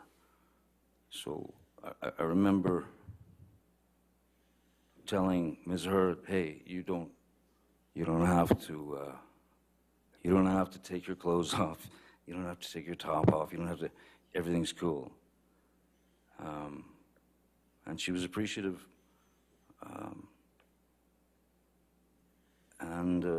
But other than that, we didn't really have much interaction until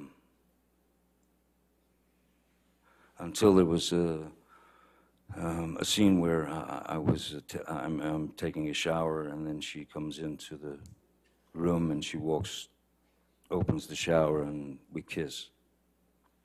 And that moment was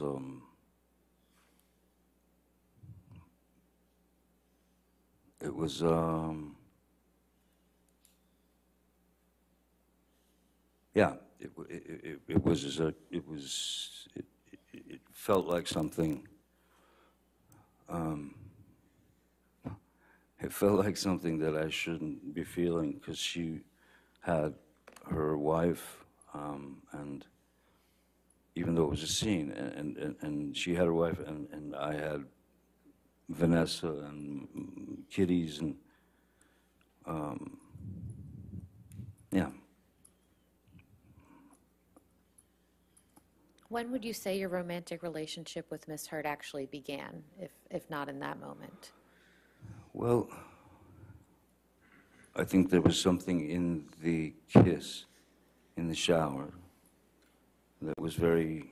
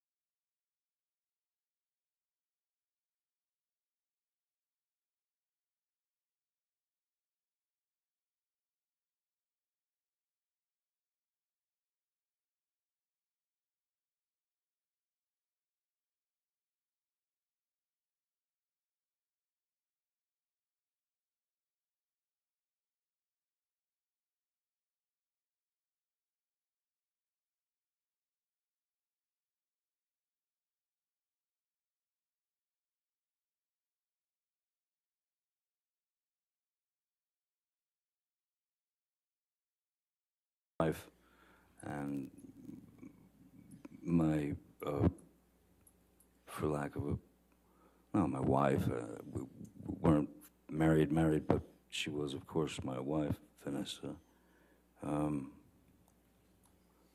We had some not so great situations, you know. She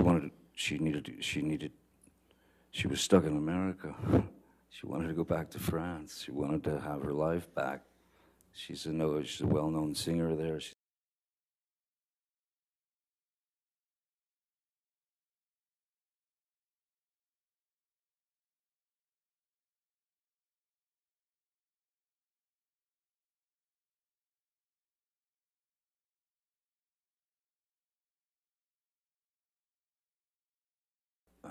And that's not long out there. Right around then is when Miss Heard and I started to see each other here and there, occasionally.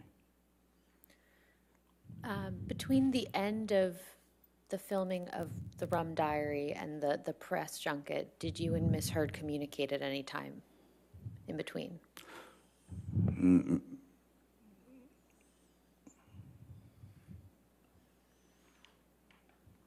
I don't remember. I remember that there was a white dress that she really was infatuated with. That she really loved this dress that she wore in the film, and so I went to Colleen Atwood, the costume designer, and to Bruce, and I said, "Do you think we can snag this white dress and send it to Amber, you know, after she'd wrapped, because she loved the thing."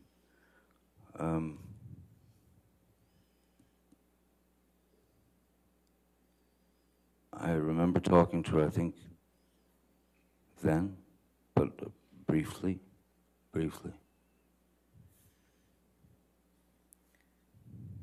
What did you like about Miss Heard when you first started your romantic relationship? She seemed to be the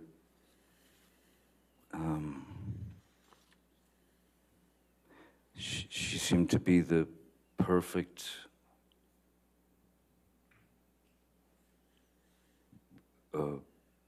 partner, in a sense, in my head, for me, because she, as I said, she seemed to be very knowledgeable about old obscure blues music that I listened to and really liked. She was literate. She was sweet, funny, nice, all those things, you know. And she was, and from the beginning of our relationship at that time, for a good year and a half, she was wonderful. And then things just started to change, or things started to reveal themselves. That's, I think, is a better way to put it. You mentioned earlier in your testimony that Miss Heard would take off your boots when you would get home from work.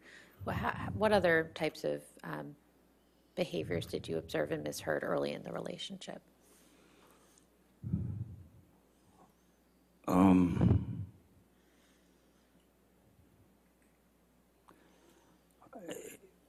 Little things that you would kind of, that it would just, you'd question in the back of your mind, you know, if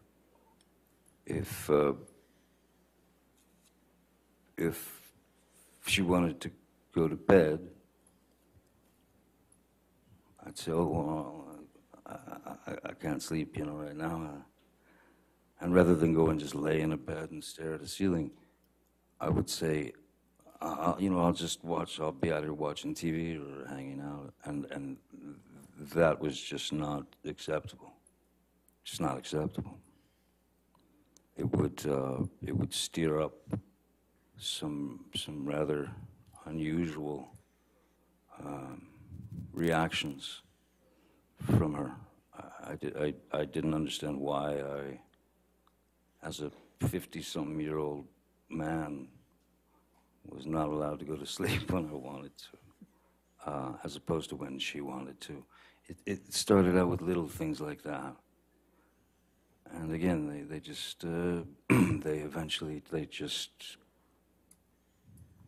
I suppose like anything, if they're allowed to continue, then they are allowed to grow. They're allowed to blossom into whatever they're going to become. What were you and Miss Heard's nicknames for each other?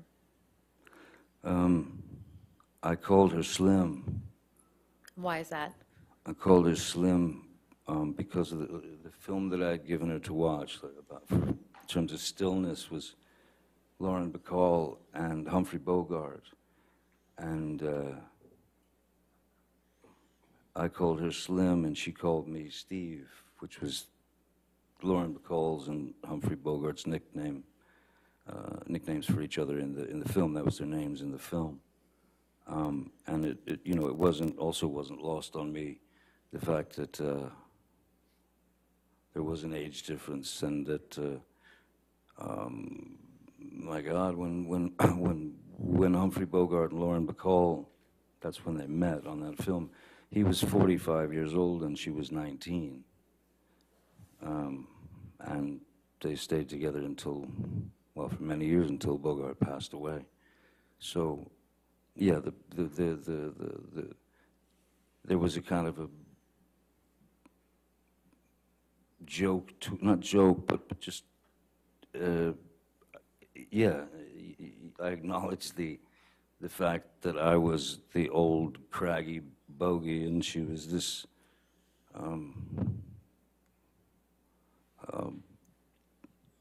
beautiful creature, just this stunning creature. When did you first meet Miss Heard's parents? I first met Miss Heard's parents when they had come out to Los Angeles, I believe, and yeah, and I feel like that I met them. I think they came to my place, to my studio, and they were two completely opposite end of the spectrum people. Paige was she was an angel. She was an angel, and I loved her very much. I loved her instantly, and we had a very good relationship. Her father, David, was the opposite end of that. He was this outrageous kind of, almost like a cartoon cowboy, you know. And he was, the initial thought, I mean, my initial kind of definition for David would have been rascally, like a rascal, you know. But I loved, I mean, I grew to love them both very much, as well as her sister Whitney. And yes, it felt like I had been welcomed into some sort of family. I had been accepted into this family, and those relationships stayed solid until just a bit after we'd separated.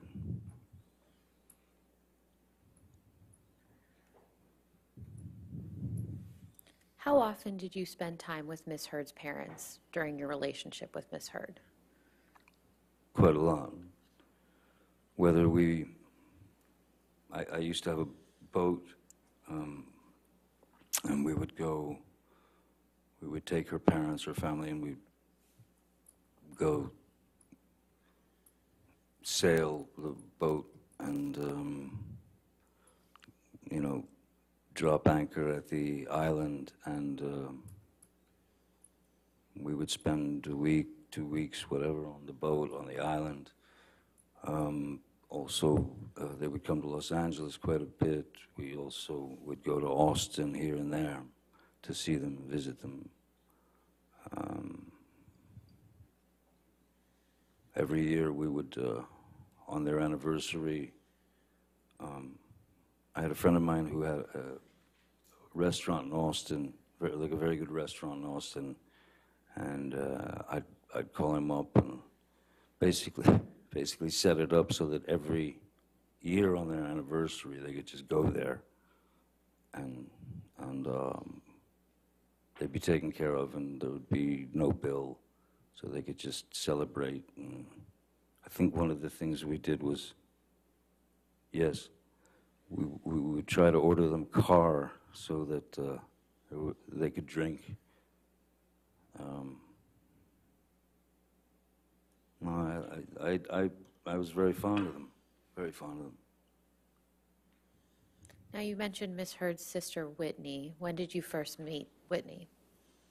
I don't remember exactly when I met Whitney the first time, but I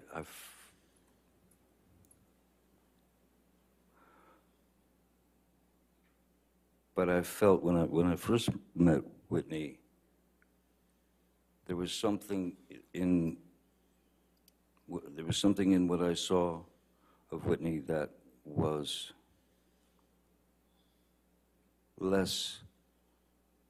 much less confident than Amber, much more revealing of insecurities. Objection, Your Honor, just foundation. What he All right. saw in Whitney. I think if you could answer the question. Okay. You want to ask the question again? That's fine. We can move on. Okay, that's fine. How would you describe your relationship with Whitney?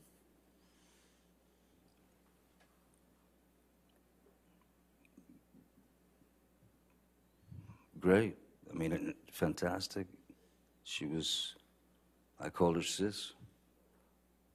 I loved her, you know. I had always felt something, I'd always felt like Whitney had missed out on something. Same objection. All right. We can move on. Okay, thank you. Where was Whitney living when you and Miss Heard first started your relationship?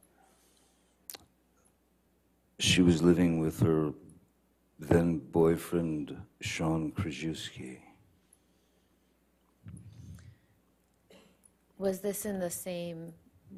Where was Miss Heard living when you first started your relationship? Miss Heard had informed me that she just moved to a new place on Orange Avenue. What city is that in? Los Angeles, sorry, yeah. And was Whitney also living in Los Angeles? Whitney was living in Los Angeles, yes, with Sean Krajewski, and yeah. So how often would you see Whitney when you and Miss Heard were in a relationship? Oh, a lot. Whitney would come over all the time with her boyfriend for dinners and such. Miss Heard always liked having people over, you know, for dinner parties and social kind of events at her place. Have you ever done any drugs with Whitney? Yes, How often would you do that? with Whitney. Yes, with Whitney. Maybe three times, maybe twice, 3 times.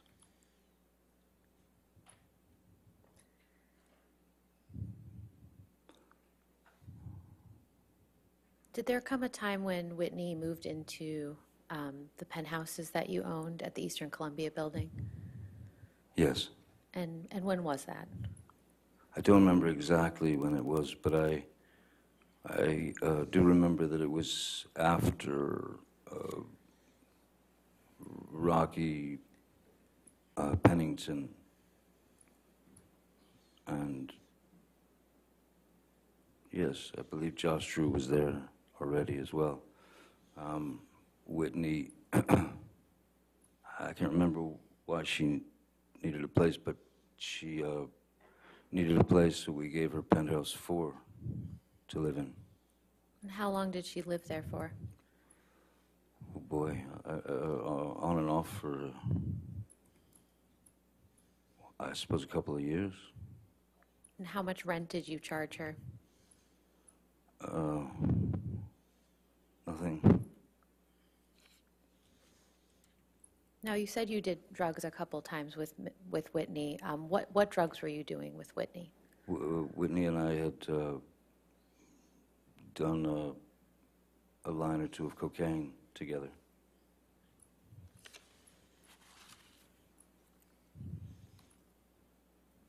When did you start getting introduced to Miss Heard's friends after you started your relationship with her? Almost immediately. Well, in fact, immediately, yeah. Immediately. I was introduced to the whole gang, you know. Rocky, Io, Brittany Eustace, Whitney, certainly. Who else? That's all that comes to mind at the moment. No, you mentioned Rocky.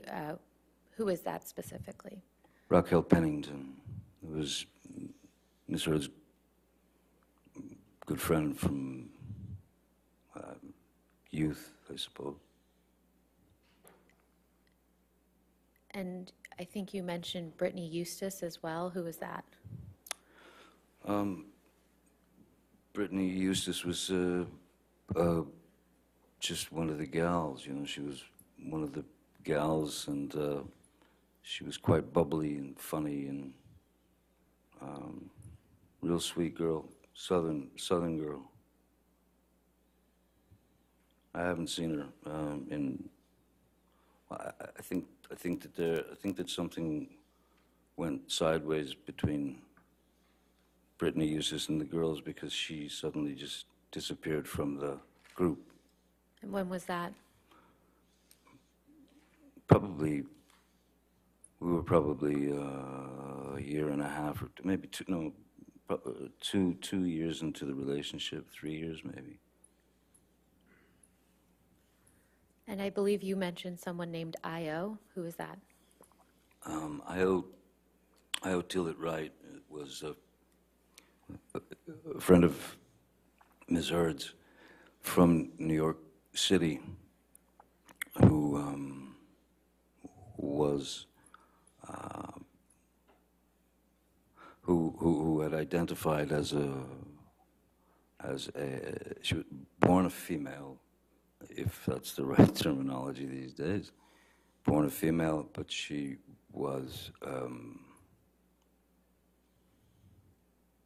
she had chosen at a very young age she had decided that she was a male, and she identified as a male.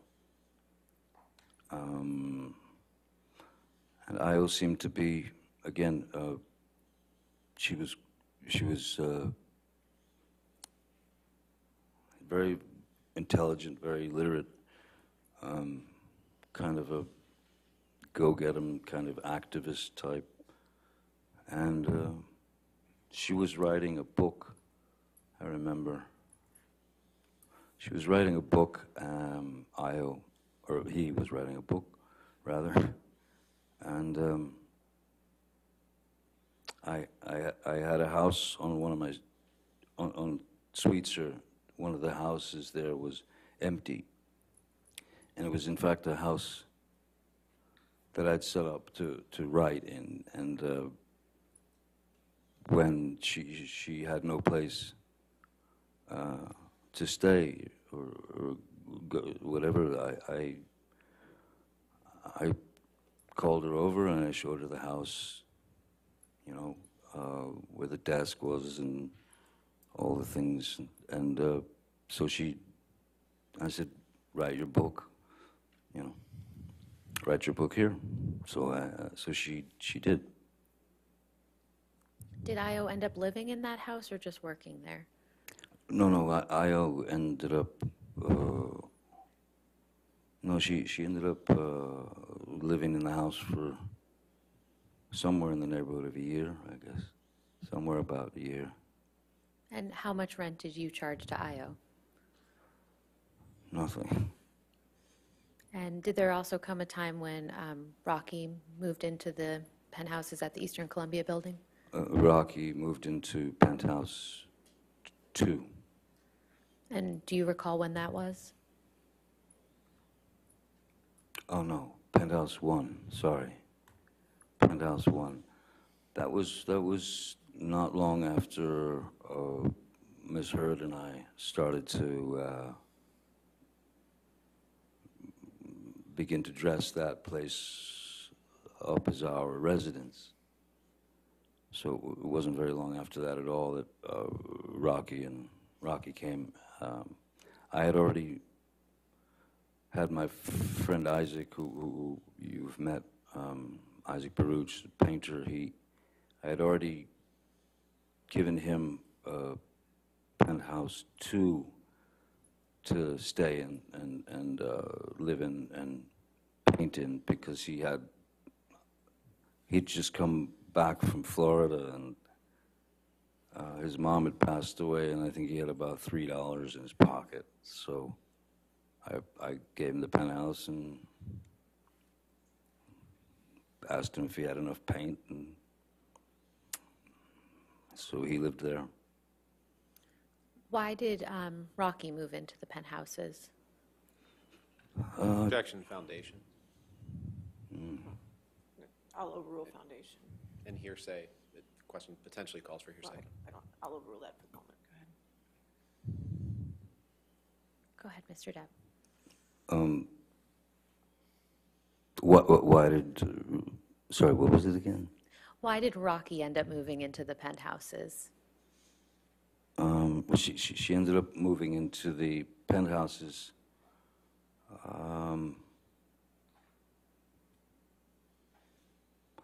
I don't recall. I believe it was something to do with just not having a place. And Amber had asked if I would be okay with, you know, Rocky moving in. And I said, of course. The penthouse is empty. I wasn't in the, I wasn't going to be renting them out necessarily anyway, you know. They were for friends to come and stay.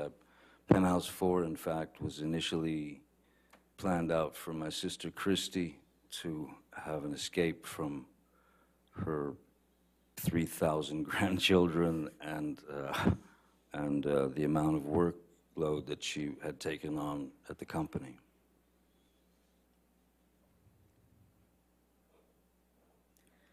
How long did Miss Pennington end up staying in the penthouses? Longer than I did. And how much rent did you charge to Miss Pennington? Nothing. Did anyone live with Miss Pennington in the penthouses? Yes, her fiance or boyfriend and fiance Josh Drew. And then at a certain point, I learned that there was another female living there. I wasn't sure who that was. I didn't know who that was. It was because there were 2 bedrooms, and so she had invited a friend to move in. But I met that person very briefly a while after they'd already been living there. All right, good.